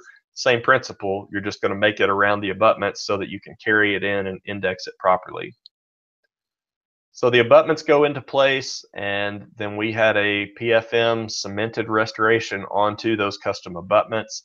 High lip line saved us from this little pontic area right here, and we had to work with what we had as far as our occlusion. It's a little off on the midline, but I think it's a really beautiful result and turned out very well for her. So any questions on that? No, there's a question that came in before. If you know of any guided bone expanders. Guided bone expanders is going to be tough to accomplish because one, the bone expanders themselves are not cylindrical. So generally, when you're thinking of these expanders, they're not cylindrical. They're mostly tapered. In theory, you could create custom guides. I think that would work better for like the mallet and hammer style of osteotome, because most of those do have a parallel wall. So you could just fabricate a guide at different diameters and then tap it in, and it would follow your guide. You wouldn't even necessarily need a metal sleeve. Tap that thing in, and hopefully it keeps your trajectory. But honestly, for me, it's been such an infrequent problem once I kind of got used to how they worked that I just haven't ever bothered with it. Your other option, I mean, you can use the implant itself as a expander. So if you had the new fully guided kit where the implant itself gets placed through the stent, you could, in theory, there would be limits to how much you could do with this, but you could make a pretty undersized osteotomy and then crank that implant in, and you're going to have a lot of pressure as you crank it in, but it would do the expansion itself. And so that would be a potential option as well, and it would maintain the guidance throughout. Okay. All right. Okay, so let's talk. We've talked a lot about impression options and everything. Let's talk about the abutment level versus the fixture level impression. So I'm gonna get on the soapbox right here. If you've restored implants for any length of time and you look at this X-ray, you know exactly how these were restored. And I'll give you a second if you want to think about it. This was restored with a conventional crown and bridge impression. So a lot of guys will say, they'll tell their specialist, I don't want to mess with screwdrivers. I don't want to mess with impression post. I just want to do an impression like it's for a crown. And I'm telling you, if you're doing that, you're missing the boat, because that is not the ideal way of doing this. There's sometimes when it can't be helped and it can be made to work, but it's definitely not the ideal way of doing things. You're going to give up a ton on the contours of the restoration, on the smoothness of the accuracy of the margins and all that. They're just not designed to do that. And so that's exactly how this case was done. It was a conventional crown and bridge impression. This particular specialist placed these implants and then put this style of abutment on there, which you notice is just an infinity margin. And the reason he did it that way is because all his referring docs want it sent back to them so they can just take a crown and bridge impression. Well, if you made your abutment like this with an infinity margin, then wherever they can impress to, that now becomes the margin, the definitive margin. And you don't end up with a ledge or, you know, something to accumulate plaque down it. I just think these look awful on an x-ray. I just hate doing them this way, and it's so much harder. If you've not tried it these other ways, you really are making life harder on yourself. So please don't do this. It looks awful. As an alternative, do it either closed tray or an open tray. And when you place it doing the abutment level impression, which is what that was I just showed you, you're making yourself have to do anesthesia, retraction. You've got to prep the abutments in the mouth usually to get them prepared. It's very difficult to capture margins, and it's difficult for the lab to pour it up without breaking it because, you know, abutments are skinny little things. They're very prone to breaking. They're like little skinny incisors. So a fixture level impression, on the other hand, is going to be much, much, much better and I think more accurate. That is where you screw an impression transfer into the implant and you take an impression. You don't usually have to have any anesthesia or retraction for these. It's accurate regardless of how deep that margin is. So in this case back here where this was a really deep subgingival margin, I don't have to worry about trying to capture that. It's going to be captured in the impression when we do this. It's a lot more accurate for the lab to pour, and it allows the design of an abutment to follow the soft tissue. So if you've got a 7mm soft tissue depth, the worst thing in the world you can do is now make an infinity margin and a cemented restoration. I can almost guarantee you're going to not remove cement on that. So you can make your contours of the abutment to match what it needs to for the given tissue situation you have.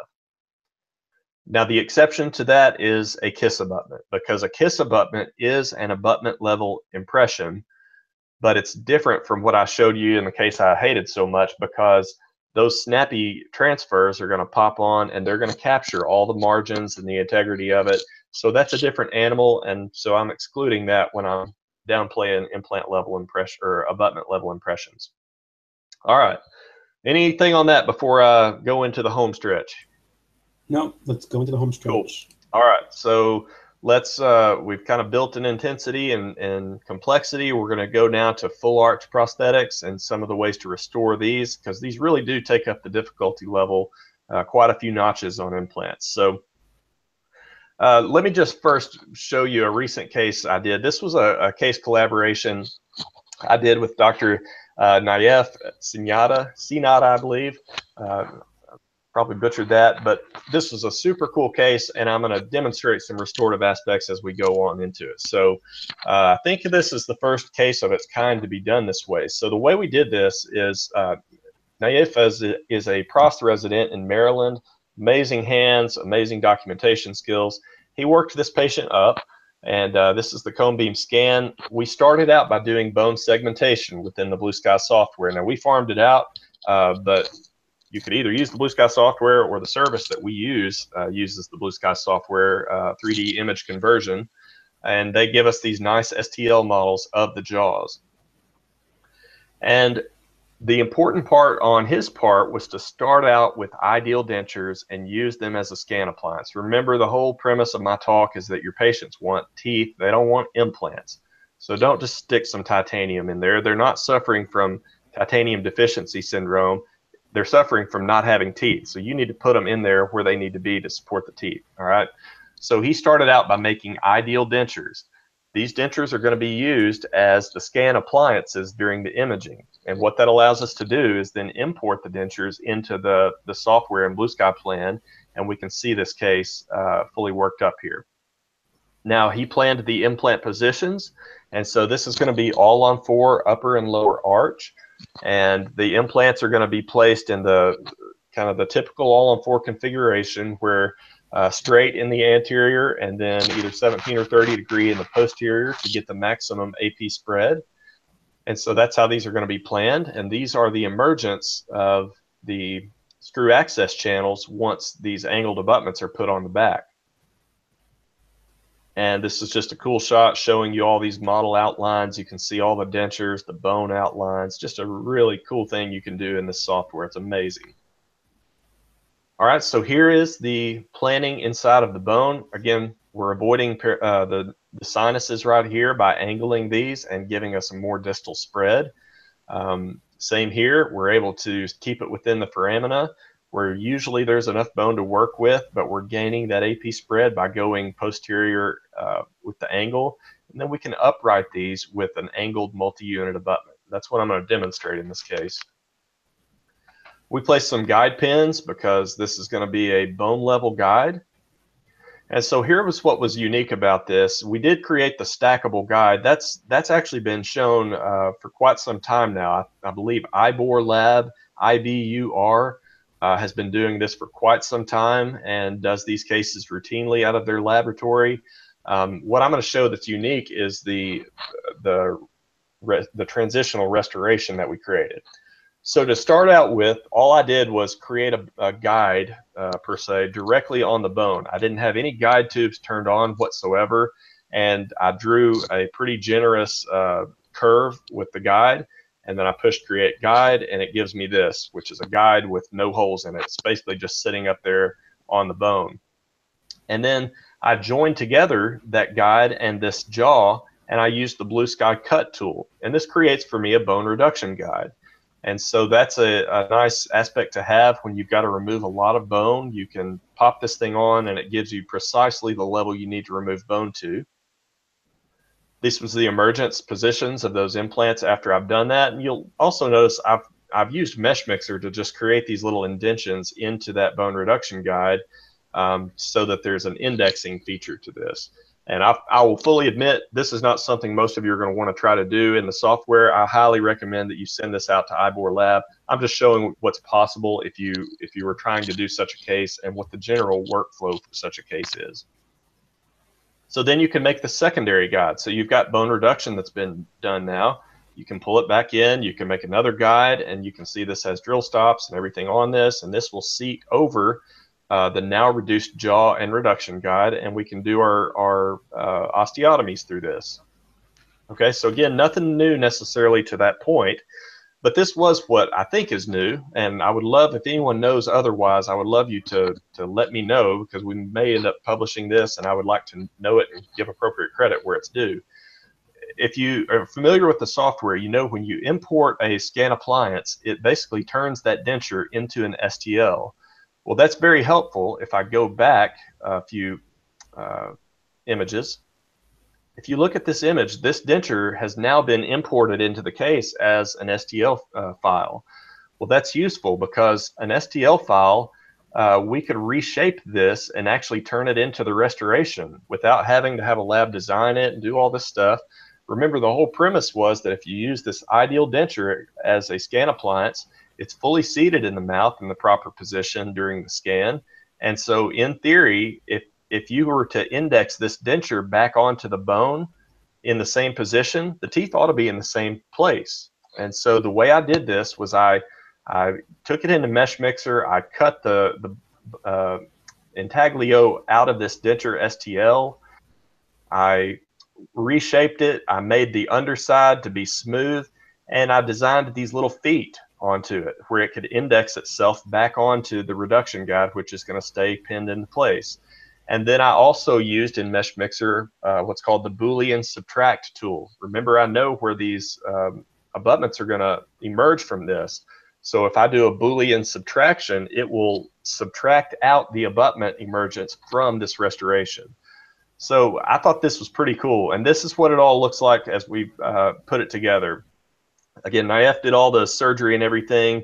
I designed it all. Burbank printed these for us, and they did the milling of this restoration. So again, this restoration is nothing more than the STL that was created when we imported the scan appliance. And then I just used Mesh Mixer to create a flat underside to this with about 3 to 4 millimeters of room between the implant platform and the underside of the restoration. I made it all nice and cleansable. And then I created, again in Mesh Mixer, these little feet to index down into the reduction guide. And then Naif came in, he did some cutback on this. This is milled PMMA that Burbank did for us. And he did some cutback and added in the pink acrylic. This is how it all seats together. This is the jawbone reduction guide. You can see what all had to be removed. Once that's done, the drilling guide seats on. And so we have everything we need prior to this case. And he's doing this double jaw, all on 4 surgery on a non-sedated patient. And so that tells you a lot about how efficient this went, that he was able to do this on a non-sedated patient. And again, you can see the whole premise here was that if we do everything properly and we index it all properly, this all should fit back in and be in the same spatial position for the right occlusion and aesthetics and all of that. So it all worked out beautifully and sexy on the printed models. The question was, is it going to translate that way to the actual case? So here we are in the procedure. Again, all the treatment here done by Dr. Senyata. This is the bone reduction guide. This is all that has to be removed. So large burr is used to remove that down to this level of this platform. And then the drilling guide gets seated, the implants get guided into position, and then here they are. And now you look at this, and if you'll remember, these implants are at 45 degrees. So how is it that we have such an upright, up and down positioning of these paralleling pins? And the answer is that we used multi-unit abutments. And so a multi-unit abutment can correct that angulation and allow you to seat this abutment, but then that gives you a new, hence the word multi, a new platform onto which you can restore. And so I'll show you this in more detail as we progress. This is the cylinders on this. Now he's going to do the pickup. And so again, the whole premise was that if it's all done correctly, we ought to be able to index this back into the bone reduction guide, and it ought to seat over these transfers, and we ought to be able to do a very simple pickup. And in fact, as you can see right here, everything's emerging into those. He was able to do the pickup, then moved on to the upper arch. Same thing, bone reduction guide, implants in place. Notice right here, this is the multi-unit angled abutment. This is a multi-unit straight abutment. We'll go into more detail on what that means, but the screw channel for this is like this because this was placed at a 30-degree angle, and yet when you place the multi, it uprights it, and now it's parallel with these. So the titanium temporary cylinders go onto that, and once again, the restoration gets indexed onto this and picked up, and then this is the occlusion. It did require a little adjusting, as you would expect, because there are little areas where things can shift around in this. But to get this level of accuracy in a double jaw conversion where it's all seating on the bone level was pretty mind-boggling. Again, I think that aspect has been done by a number of companies for quite some time now, but I don't think this method of using the STL of the denture from the scan appliance to create the restoration. And again, please, if anyone knows if it has been shown, please let me know. This is how the patient went home after that surgery on the same day. So went from edentulous to full arch fixed top and bottom. So an amazing case. It was really a pleasure to team up with Dr. Sinata on that, and came out beautifully. And hopefully next time I do a webinar, maybe we can show some more of the restorative aspects on that. This was the final x-ray. You're seeing right here the pinholes where the guide was indexed in, and again, leaning back over these mental foramina, leaning back, avoiding the sinuses. So just an amazing case, and he did an excellent job with the actual execution of it. So let's talk about understanding what these multi-unit abutments are. So we have two types. We have a straight and we have an angled. And the idea is that there's multiple levels at which these connect, or to which you can restore on.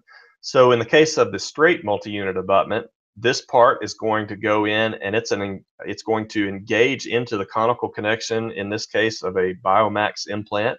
So it engages that conical connection, it gets torqued into place, and then never is removed again. Again, there's advantages to not removing stuff once it's in place. You can take advantage of that conical seal that a conical implant gives you, where you don't have pumping of bacteria in and out. And because it's going to be placed and never again disturbed, the tissue will get its attachment onto that surface, and it's not going to end up degrading away because you're constantly removing this on and off. Once this is in place, now this becomes the restorative platform, and you're going to restore it at the abutment level. Okay, same premise here with the angled multi-unit abutments. These will come in either 17 or 30-degree multi-unit abutments, depending on how much angle correction you need. And you notice these actually have an indexing feature. So there's a particular way that these have to index into the actual implant analog. And so you're going to seat this, and again, never to be removed again. That takes advantage of all the nice things about conical connections, one abutment, one time concept. And now you can restore at the abutment level right here, which is going to be the same kind of platform that you're seeing right here. Okay, so same case that I just showed you, but I'm going to demonstrate it kind of slow-mo now on printed models so you can see the nitty-gritty details.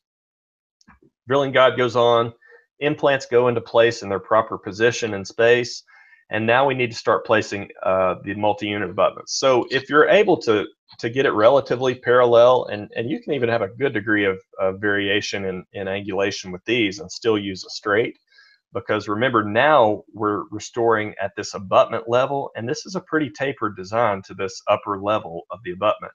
So we're going to place these usually in the front. I find most often you need the straight ones, but it can vary depending on how much angle correction you need to do. So in this case, straight multi-units on the front. I didn't need to angle it to get it any back behind the incisal edge. The back ones, I am going to need to do this.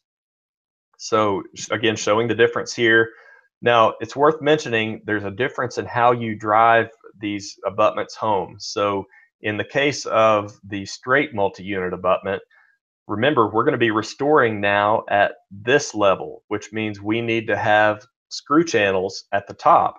Well, you can't exactly make a screw channel to drive this implant into the to drive this multi-unit into the implant if your screw channel is being taken up by this new channel, which your multi-unit abutment has. So with the straight ones, what you're going to have to do is use this special tool, and it more or less works like a socket wrench. You see how there's this this hexed portion right here? It's just like a socket. It's going to go over the top of this, almost like an external hex, and you're going to drive it down and crank it into its full torque using that. Not necessary to do that on the angled multi-unit abutment, so you can use your standard screwdriver, in the case of Biomax, an 048 hex driver. And because our screw channel is driving into the angle of the implant trajectory, it's going to go in from this direction, but it doesn't interfere with the secondary connection, which is what I've got this paralleling instrument, or the little handling tool screwed into. So all the components are going to restore onto the multi-unit into this connection, which has now been uprighted from the implant trajectory you see here. I hope that makes sense. So here are the straight multi-unit abutments in place in the front. And again, they raise that up from now we're no longer restoring at the implant level, we're restoring at the abutment level. Here it is being driven in with the insertion tool. This is the part number on the Blue Sky website if you need to order one of those. It's an 080 hex driver. And again, here it is, the different abutments. And just a really close up showing you how the screw channel is going to angle into this. So you got to play with the alignment of these. The multi-unit angled abutments can be difficult to index them into the right position where it's uprighting it to your liking. And sometimes you may actually even have to play with the timing of the implant and rotate it a third of a turn or whatever. So the easiest way to do that and to deal with it is to put this positioning instrument on, because now this becomes your handle. You don't have to worry about trying to carry this tiny abutment into the mouth under a flap and all that. This becomes a carrying tool, and it's also your paralleling tool. So you could maybe have a cylinder on these front abutments, And you're going to carry this in, you're going to position it into the implant, and you're going to find the indexed position where it most parallels these anterior implants. And once you've done that, you can drive the screw home and you can torque this to its final torque. And hopefully, if everything has gone according to plan, as I showed in the last case, that ought to be in the same trajectory as where you've planned for it to emerge. All right, so once we've got the angled and the straight multis on, now we can put on the temporary titanium tubes. These are the ones that Blue Sky Bio sells. You can see it right here. In this case, I'm using an impressioning long screw. So if you were doing like a pickup impression or something, you would want to maintain that screw access channel. That's what these long screws are for. And then once you've developed the, the restoration, then you can seat it with just the small screws. So here are all the screws emerging through. Again, this is the case that I showed. I'm just doing it on models now. Here's that restoration. This is just a 3D printed one. I've not taken much effort to pretty this up. But you can see it indexing into the reduction guide. You can see the cylinders emerging through, and now we need to do a pickup. And so in this case, I just used some white flowable composite just for demonstration's sake. And again, the whole premise of this is that we really need to start with the end in mind on this process. So I showed how we started with the end in mind on that last case. I think this is, I got 2 more cases if I'm not mistaken, but same premise on all of them. We've always got to know the restorative endpoint. And Michael, if there's any questions, this is probably a good time to clear some up since I've been going a little while. Okay. What degree of divergence can the straight abutments handle? Can the straight one compensate for? And I used to know this, and I do not know it off the top of my head, but it's quite a bit. I want to say 45 degrees, but please don't hold me to that. That might be something we could add in the comments after this. Sheldon has told me that before, and I just don't remember it. But it's a lot because of that ice cream cone shape to those multi-unit tops. They really do forgive for a lot of angulation. Okay, we actually just added functionality in the software that allows the prosthetic alignment of multi-unit abutments. Yeah, and that's going to be huge on these cases. So that's a new feature that's in our newly live software. Are the stackable guides locked together somehow or just held in place in the indexes during surgery?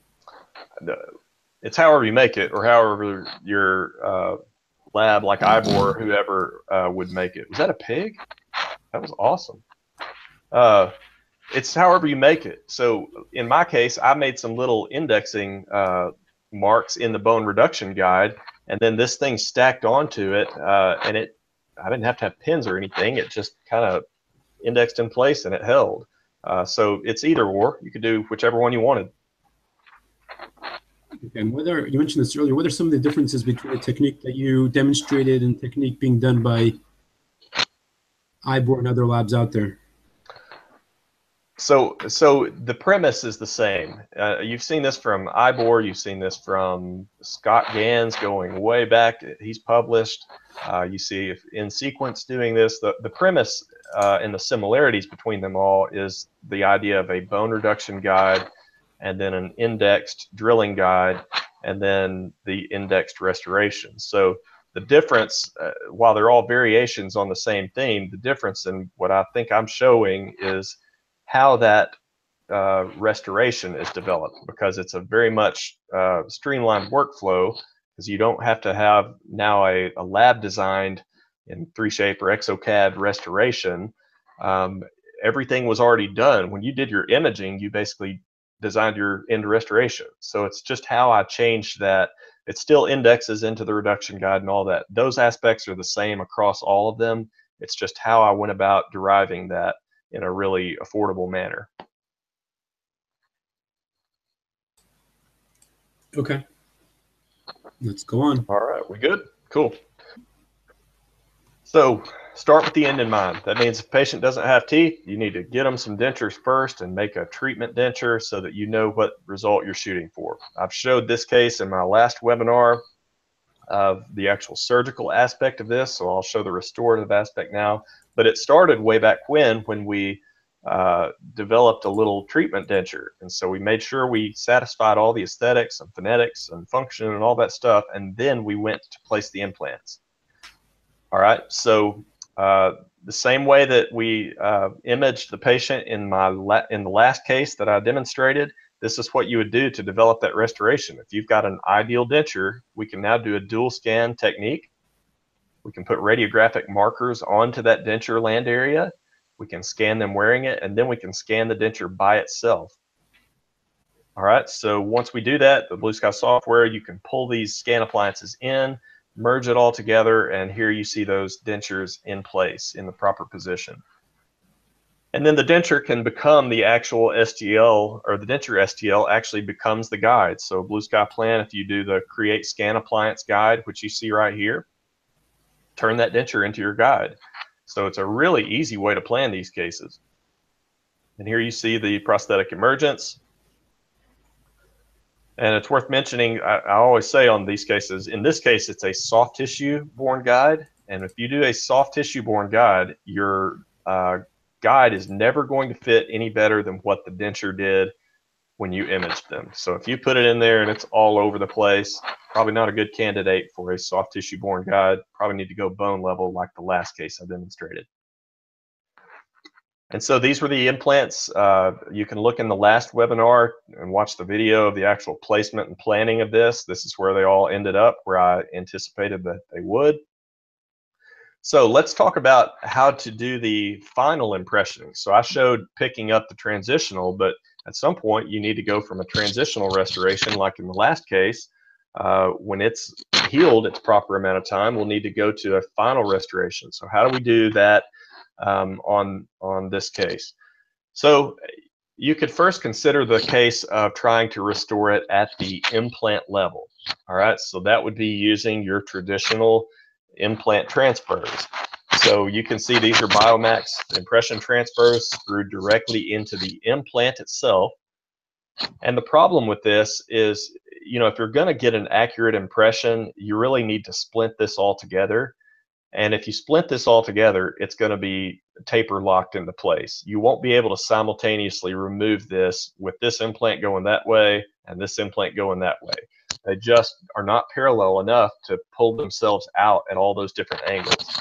Now, the way you make these splints, or the way I make these splints when I'm doing them in the mouth, and I just did this for demonstration, is I'll make a floss web first. I just go in and out of all these, tie it off, and that gives me a floss frame that I can now transfer by salt and pepper, Duralay, whatever material. What I would use now and do use now is called, oh, I'm going to blank on this. I think it's shown in my presentation later, but it's a light cured material, and it is extremely accurate. It's only got a dimensional shrinkage of like 0.03, which is significantly less than any of your pattern resins or anything. Pattern I'm sorry, it'll come to me.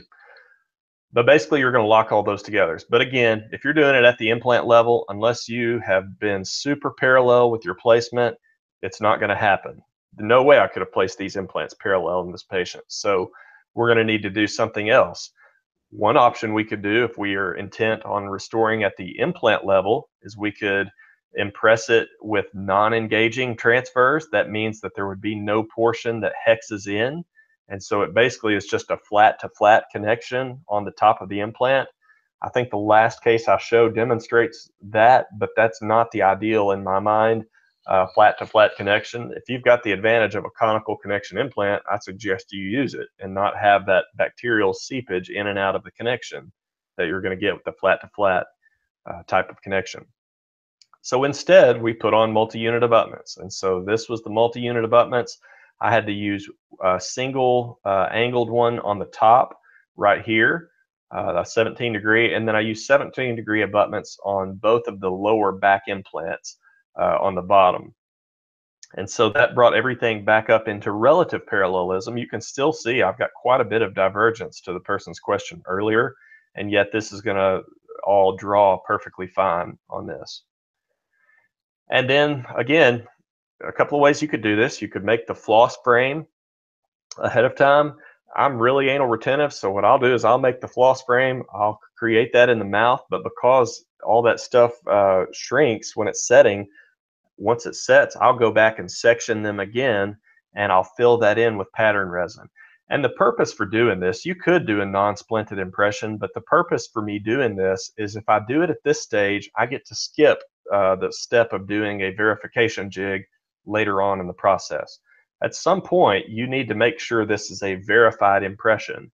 And what I mean by verified is that everything is seating simultaneously. You think about it, if you're making a one-piece restoration, you've got to make sure that all of those little cylinders inside of it engage and fully seat on those various implant abutments simultaneously. There's not a little gap here on one or the other. This is why you usually have to do a verification jig. It's suggested you do the one screw test, which is where you put it in with one screw and then go look at the farmost implant away from it and see if it's still seated. If it's a passive, accurate model and your bar is passive, you ought to see that it's fully seated.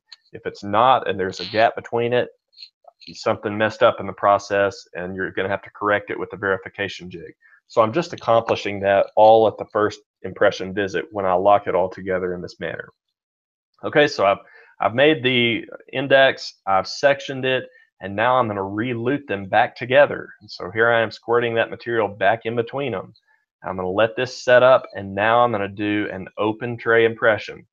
Open because the top of the impression tray is open, and they're going to stay inside of the impression. We're not ever going to just pull it out. So I've modified the stock tray. Custom would be best if you are not lazy, and we'll do that. So I'm ready to take my impression. I squirt the impression material everywhere, around everything, up under that verification jig to pick up tissue contours, and then I unscrew all the screws once it sets up, and this is my final impression. Now, where we've been in previous cases showing that you would now put an implant analog onto this, these are multi-unit abutments, and it's at the abutment level. So now you have to place on a multi-unit abutment analog. I'm sorry, a multi-unit analog. And it's going to look something like this. Same premise. This part embeds itself down into the cast, but what will be sticking up is this working portion. It's got the same little screw channel, and all of these platforms are going to be in the same place as they were in the mouth. Okay, then we do the upper, same manner. Take an x-ray, make sure everything is seating fully passive before you commit to this impression, because again, you don't want to see gaps in here anywhere on this, and then you can do your open tray impression.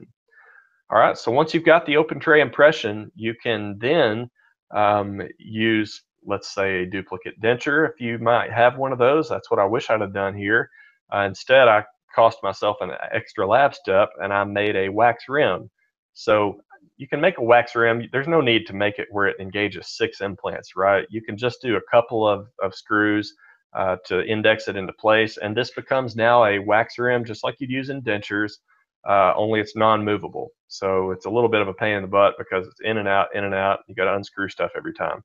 But same premise, get the ideal occlusal plane, get the ideal midline, commissures of the mouth, buccal corridors, all of that stuff you need to set it up.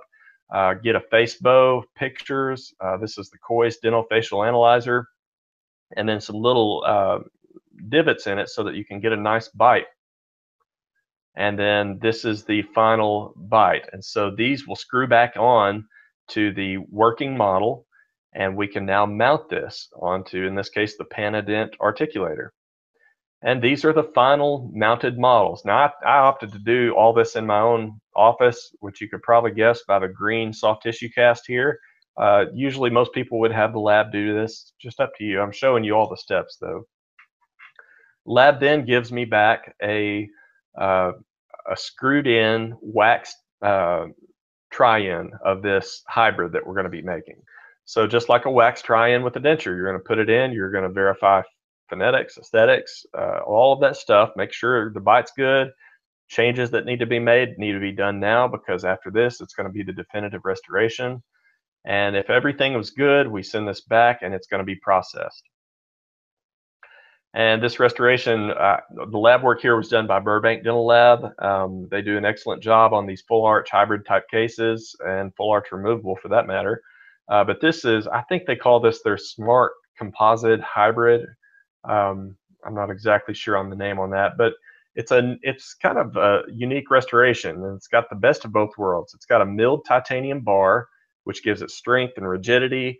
And then on top of that, all the white that you see there is a monolithic milled puck of composite. It's a color graduated puck of composites so that you get those nice color gradations in it. And that gets bonded onto the titanium framework. And then they hand stack on pink composite for the gum. And so it's kind of got a little bit of everything in that. But they're nice because the composite is forgiving on the occlusion. Repairable if they chip it. I've had to repair one of these in the past, and it worked really well to repair it with just my in-house composite. And then you've got the rigidity and the strength of the titanium underneath it. So if you wear these things out in a few years, they've still got the digital file, take it off, send them the bar, and they process back on this milled composite, and you get to start over with a new one. Pretty nice way of doing things. Here it was in the mouth. And you can notice that I have left off on the bottom left here, this second molar. That's because I had a large cantilever and not very much anchorage supporting these last two teeth with my maxillary implants, but I needed them for aesthetics.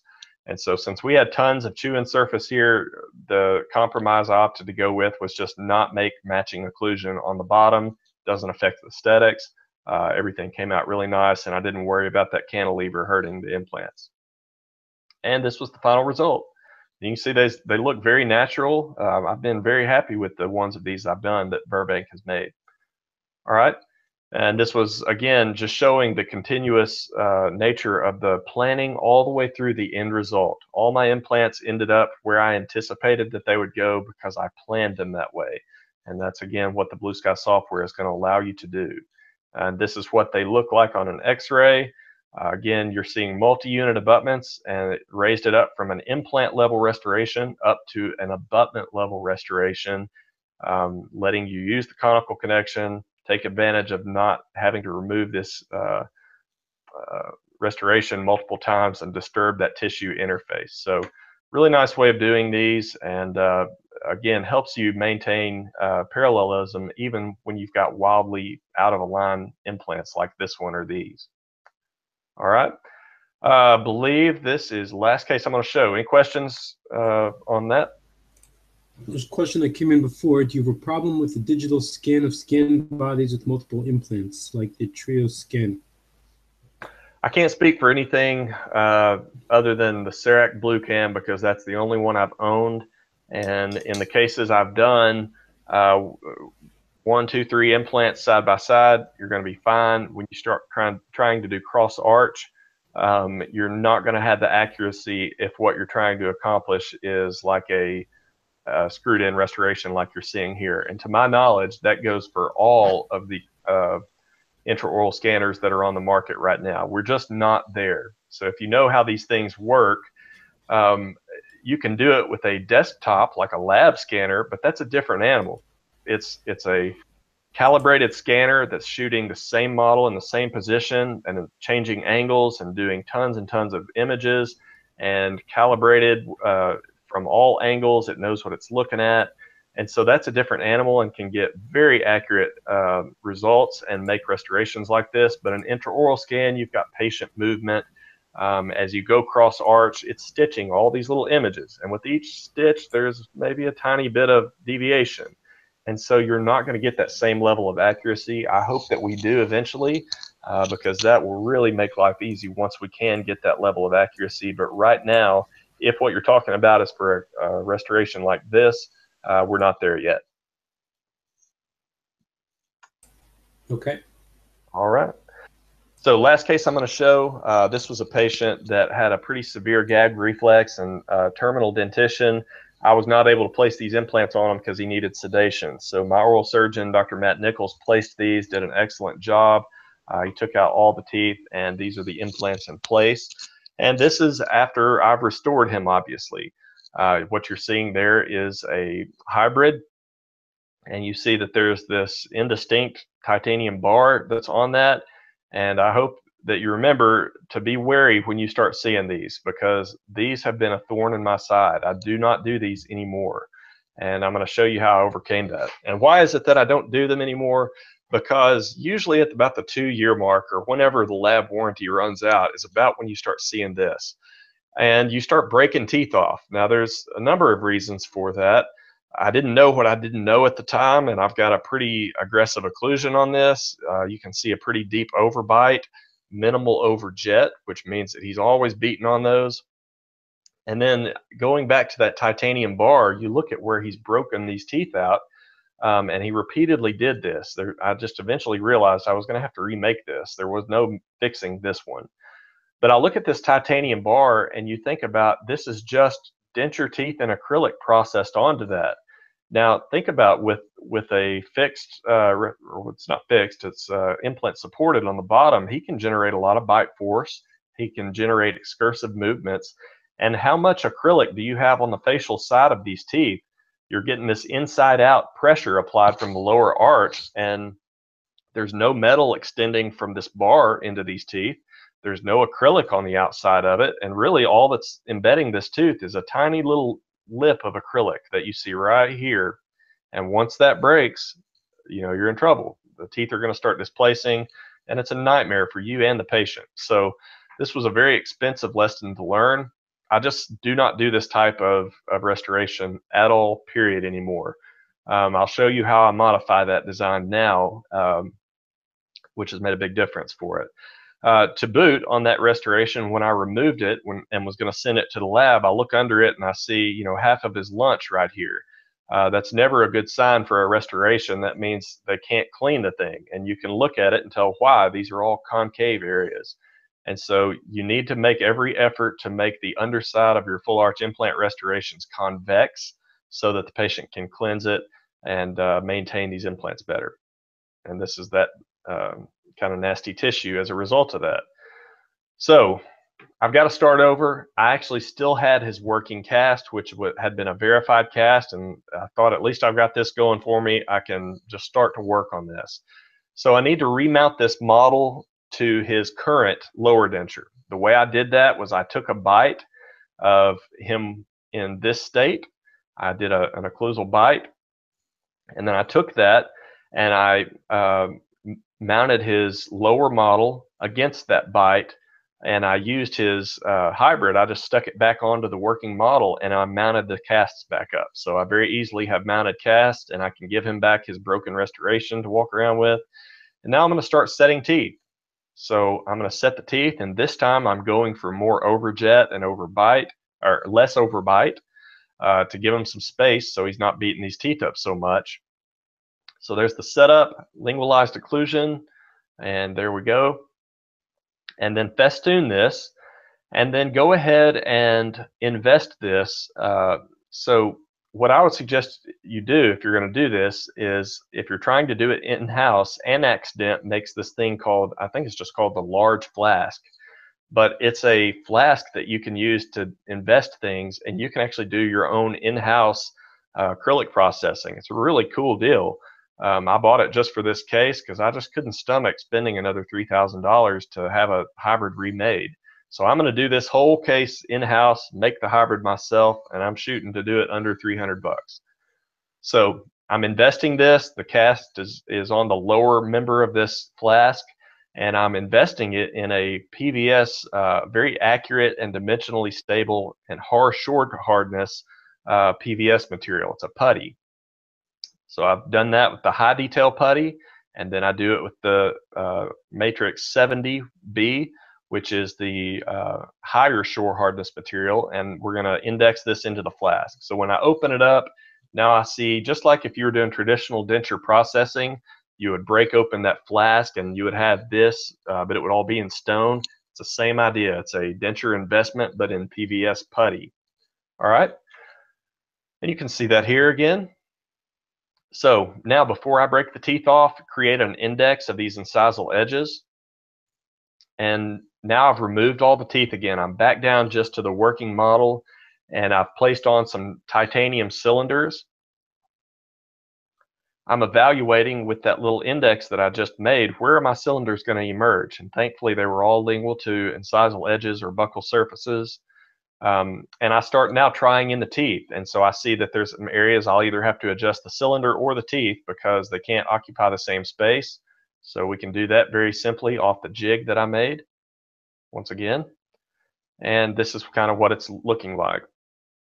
Now, this is a little thing I snipped from Attachments International's website on the CAL technique. So the way I'm doing this so affordably is utilizing a technique that's been around a long time. Dr. Lambert Stumple has published on this, but it's called the CAL technique, California Adhesive Luting Technique. And what it allows you to do, let me first set up the problem for you. I've talked at length about how difficult it is to achieve that very accurate working model where everything seats passively.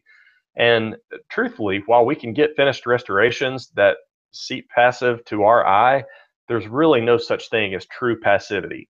And that's because there's, impression material moves a little bit, the luting jig shrinks a little bit, stone expands a little bit as it sets. When you optically scan this or cast it, there's minute errors that happen in there. So the end result is usually, if we do it all right, we get good enough, but you don't ever get true passivity.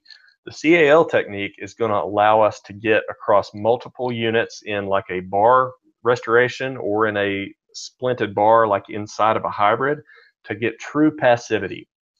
And the premise of how we do that is with these CAL cylinders. So these are intended to go on top of multi-unit abutments. And if you look closely at what it consists of, there's an inner titanium cylinder, which screws on just like what I showed you a moment ago. There is a green shim spacer, and then on the outside of that, there's this waxing sleeve. And so the lab technician or you is going to create the bar by just using Primo pattern. That's the resin I was trying to think of earlier. You could use pattern resin or light cured Primo pattern from Primo Tech, and you could quickly create this bar which can be cast, and then you pull it off of these cylinders. The cylinders pull out, that green spacer pulls out, and what you end up with once you cast this is a bar or a framework that has a uniform, I'll call it a slop space. Basically, it's going to have a slop space of everywhere in between the metal cylinder and that waxing sleeve. Everything you see in green there is going to be a very small slop space. It's about 0.3 millimeters. And what that allows you to do is now pick this up. And so you'll pick up the cylinders with a resin cement. And the resin cement shrinkage is so minute and it's in such a small area that now you can get true passivity, and it's the best of all worlds because it's a super cost-effective way of making it, and two, it's simple. You don't need a verified cast because if you got a little error, so what? You can make up for it in the slop space of that green spacer. So hopefully that makes sense. Difficult technique to teach from a webinar, I'll just tell you that. This is what they look like: spacer, titanium sleeve, waxing sleeve. It all goes on together. Now, here's the problem. These are not CAL cylinders. I'm restoring this at the implant level, and these are just non-engaging titanium cylinders. I sure wish there was a CAL cylinder for this because it would have made my life easy, but there's not. So I had to MacGyver a way around this, and the way I did that, the way I created my spacer or the slop space, is I just started wrapping Teflon tape around this. So I've wrapped the Teflon tape onto this to create roughly about a 0.3 spacer. And here you see that. I've put them back onto the cast. And here's that material I couldn't think of earlier, Primo pattern. It's a light cured material with super, super low shrinkage, like 0.03% if I'm not mistaken, or 0.3%. But you flow it on like flowable composite almost, and then you just light cure it, and boom, that's it. And so I'm creating a bar or the framework of this hybrid that I'm making out of this, because it's all going to get cast. This all can be burned out and cast. And once I make the initial bar, I'm going to cut some retention holes into each of these teeth, because remember I told you I want to have some metal extending up into each tooth for retention and for stability. excuse me. And then the way I did that is I put a little Teflon in between the teeth. I squirted in some of these into the holes that I'd made, and I closed it together on the articulator and zapped it with the light cure. And when I opened it up, this is what I've got. I've got this like a pin retention up into each individual tooth. And you can kind of see what I was going for there. So this is going to be far more supported than that tooth that only has a tiny little rim of acrylic that I showed you in the original hybrid. All right, so this was the final, let's say, bar that I waxed up, and I put in these cross arch bracing aspects just to keep it stable en route to the lab. And so this just needs to be cast. And so I talked to my lab. This is what I need. This is how it fits under my tooth setup. Remember, I've indexed all that. When I undo it, this is the cylinders inside, and this is just going to pull right out because remember, it's Teflon tape. It doesn't stick to anything. Those will pull out. And what it leaves me with when I stick it back onto the cylinders is this slop space. That's our spacer, which will get filled with cement. All right. So I hand this off to my local lab technician. I just said, hey, man, I just need a strong, non-noble metal, just something that's biocompatible, chrome cobalt, whatever. It doesn't matter. Just give me something strong and affordable. And he cast this for me. $150, okay? So it's hard to beat $150 for a full arch bar.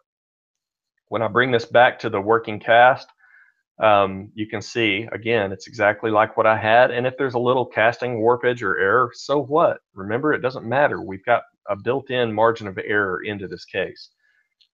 So now I'm going to sandblast these tie bases. I'm going to fill this screw channel so it doesn't get cement in it, and sandblast the frame.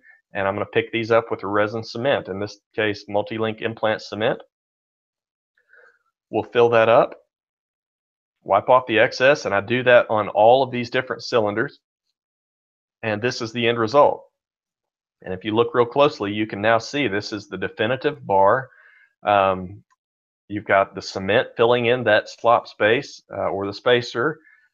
It looks a little sloppy to this, but remember, we don't care at all about that. That's perfectly acceptable. What we're going for is the accuracy from doing it CAL style of having a passive framework, and we're also going for the strength of this metal, okay?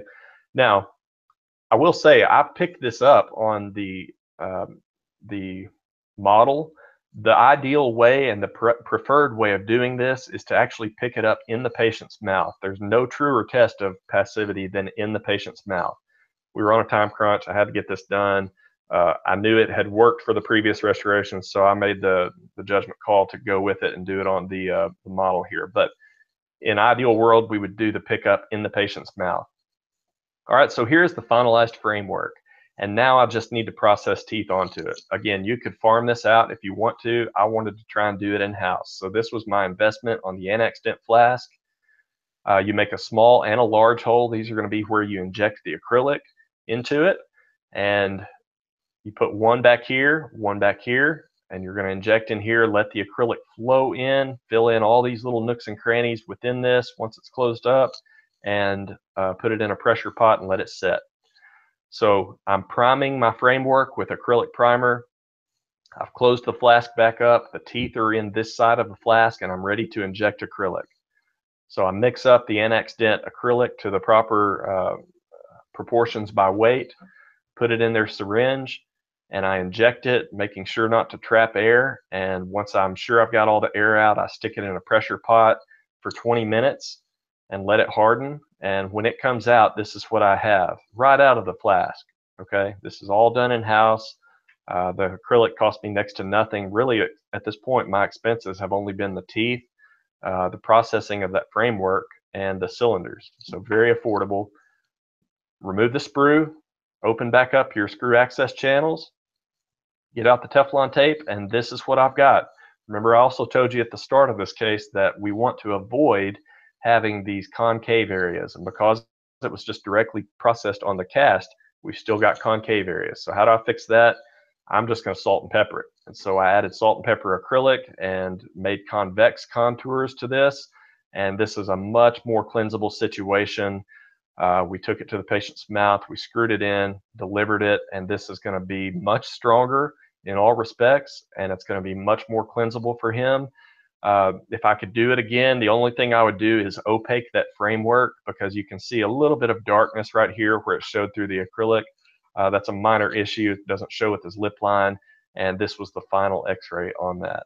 So just a different way of approaching the cases, and what I'm working on now is being able to do all that digitally, where you don't have to manually do all this lab work. And so I have no doubt at some point that will be integrated into Blue Sky Plan, and we'll be able to do that technique even more affordably. And you won't even have to do the casting or the wax up. You'll have to just 3D print the bar, have it printed in a castable resin. Same thing, give it to a lab to cast for $150, and then you could still process it the exact same way, or we may have some even newer and greater way of processing it at that point. But with that, I appreciate your attention. Again, Blue Sky Bio Academy, if you want to look us up, we've got the comprehensive online training for all things digital dentistry. If you need to contact me, that's my email, and I'm happy to help you. And with that, I will quit. Probably let you go to sleep, Michael. Corey, that's a phenomenal presentation. I think we just hit around the 2.5-hour mark. Wow. That's not even my longest, is it? I was just going to say, it's only matched by the last presentation that you gave. Yeah, I get a little long-winded on these, but hopefully it was worthwhile. I definitely think so. Tremendous amount of information and knowledge that you've passed over. I think everyone that attended really appreciated it. People are commenting, very good. Thank you very much. Fantastic presentation. You know, and as always, thank you very much for the time and efforts that you put in to the Blue Sky Bio Academy and helping dentists and Blue Sky Bio in general. It's very much absolutely the most fun job in the world. And for everybody that attended, please, if you haven't yet, filled in the webinar attendance form so that we could send you the CE credit. If you have any questions, Corey's email address is on the screen. Any questions regarding the software, you contact us at plan@blueskybio.com as well. Stay tuned for upcoming webinar presentations, upcoming updates with the software, and we hope to see you at another presentation shortly. All right. Last comment that just came in. I knew it was coming. My mind is fully blown. Thank you, Corey, for taking the time. Best of luck. Well, I'm glad I did my job. I think that summarizes the comments that came in. Well, anyway, thank you. Corey, thank you very, very much. And thank you, everybody, for attending. All right.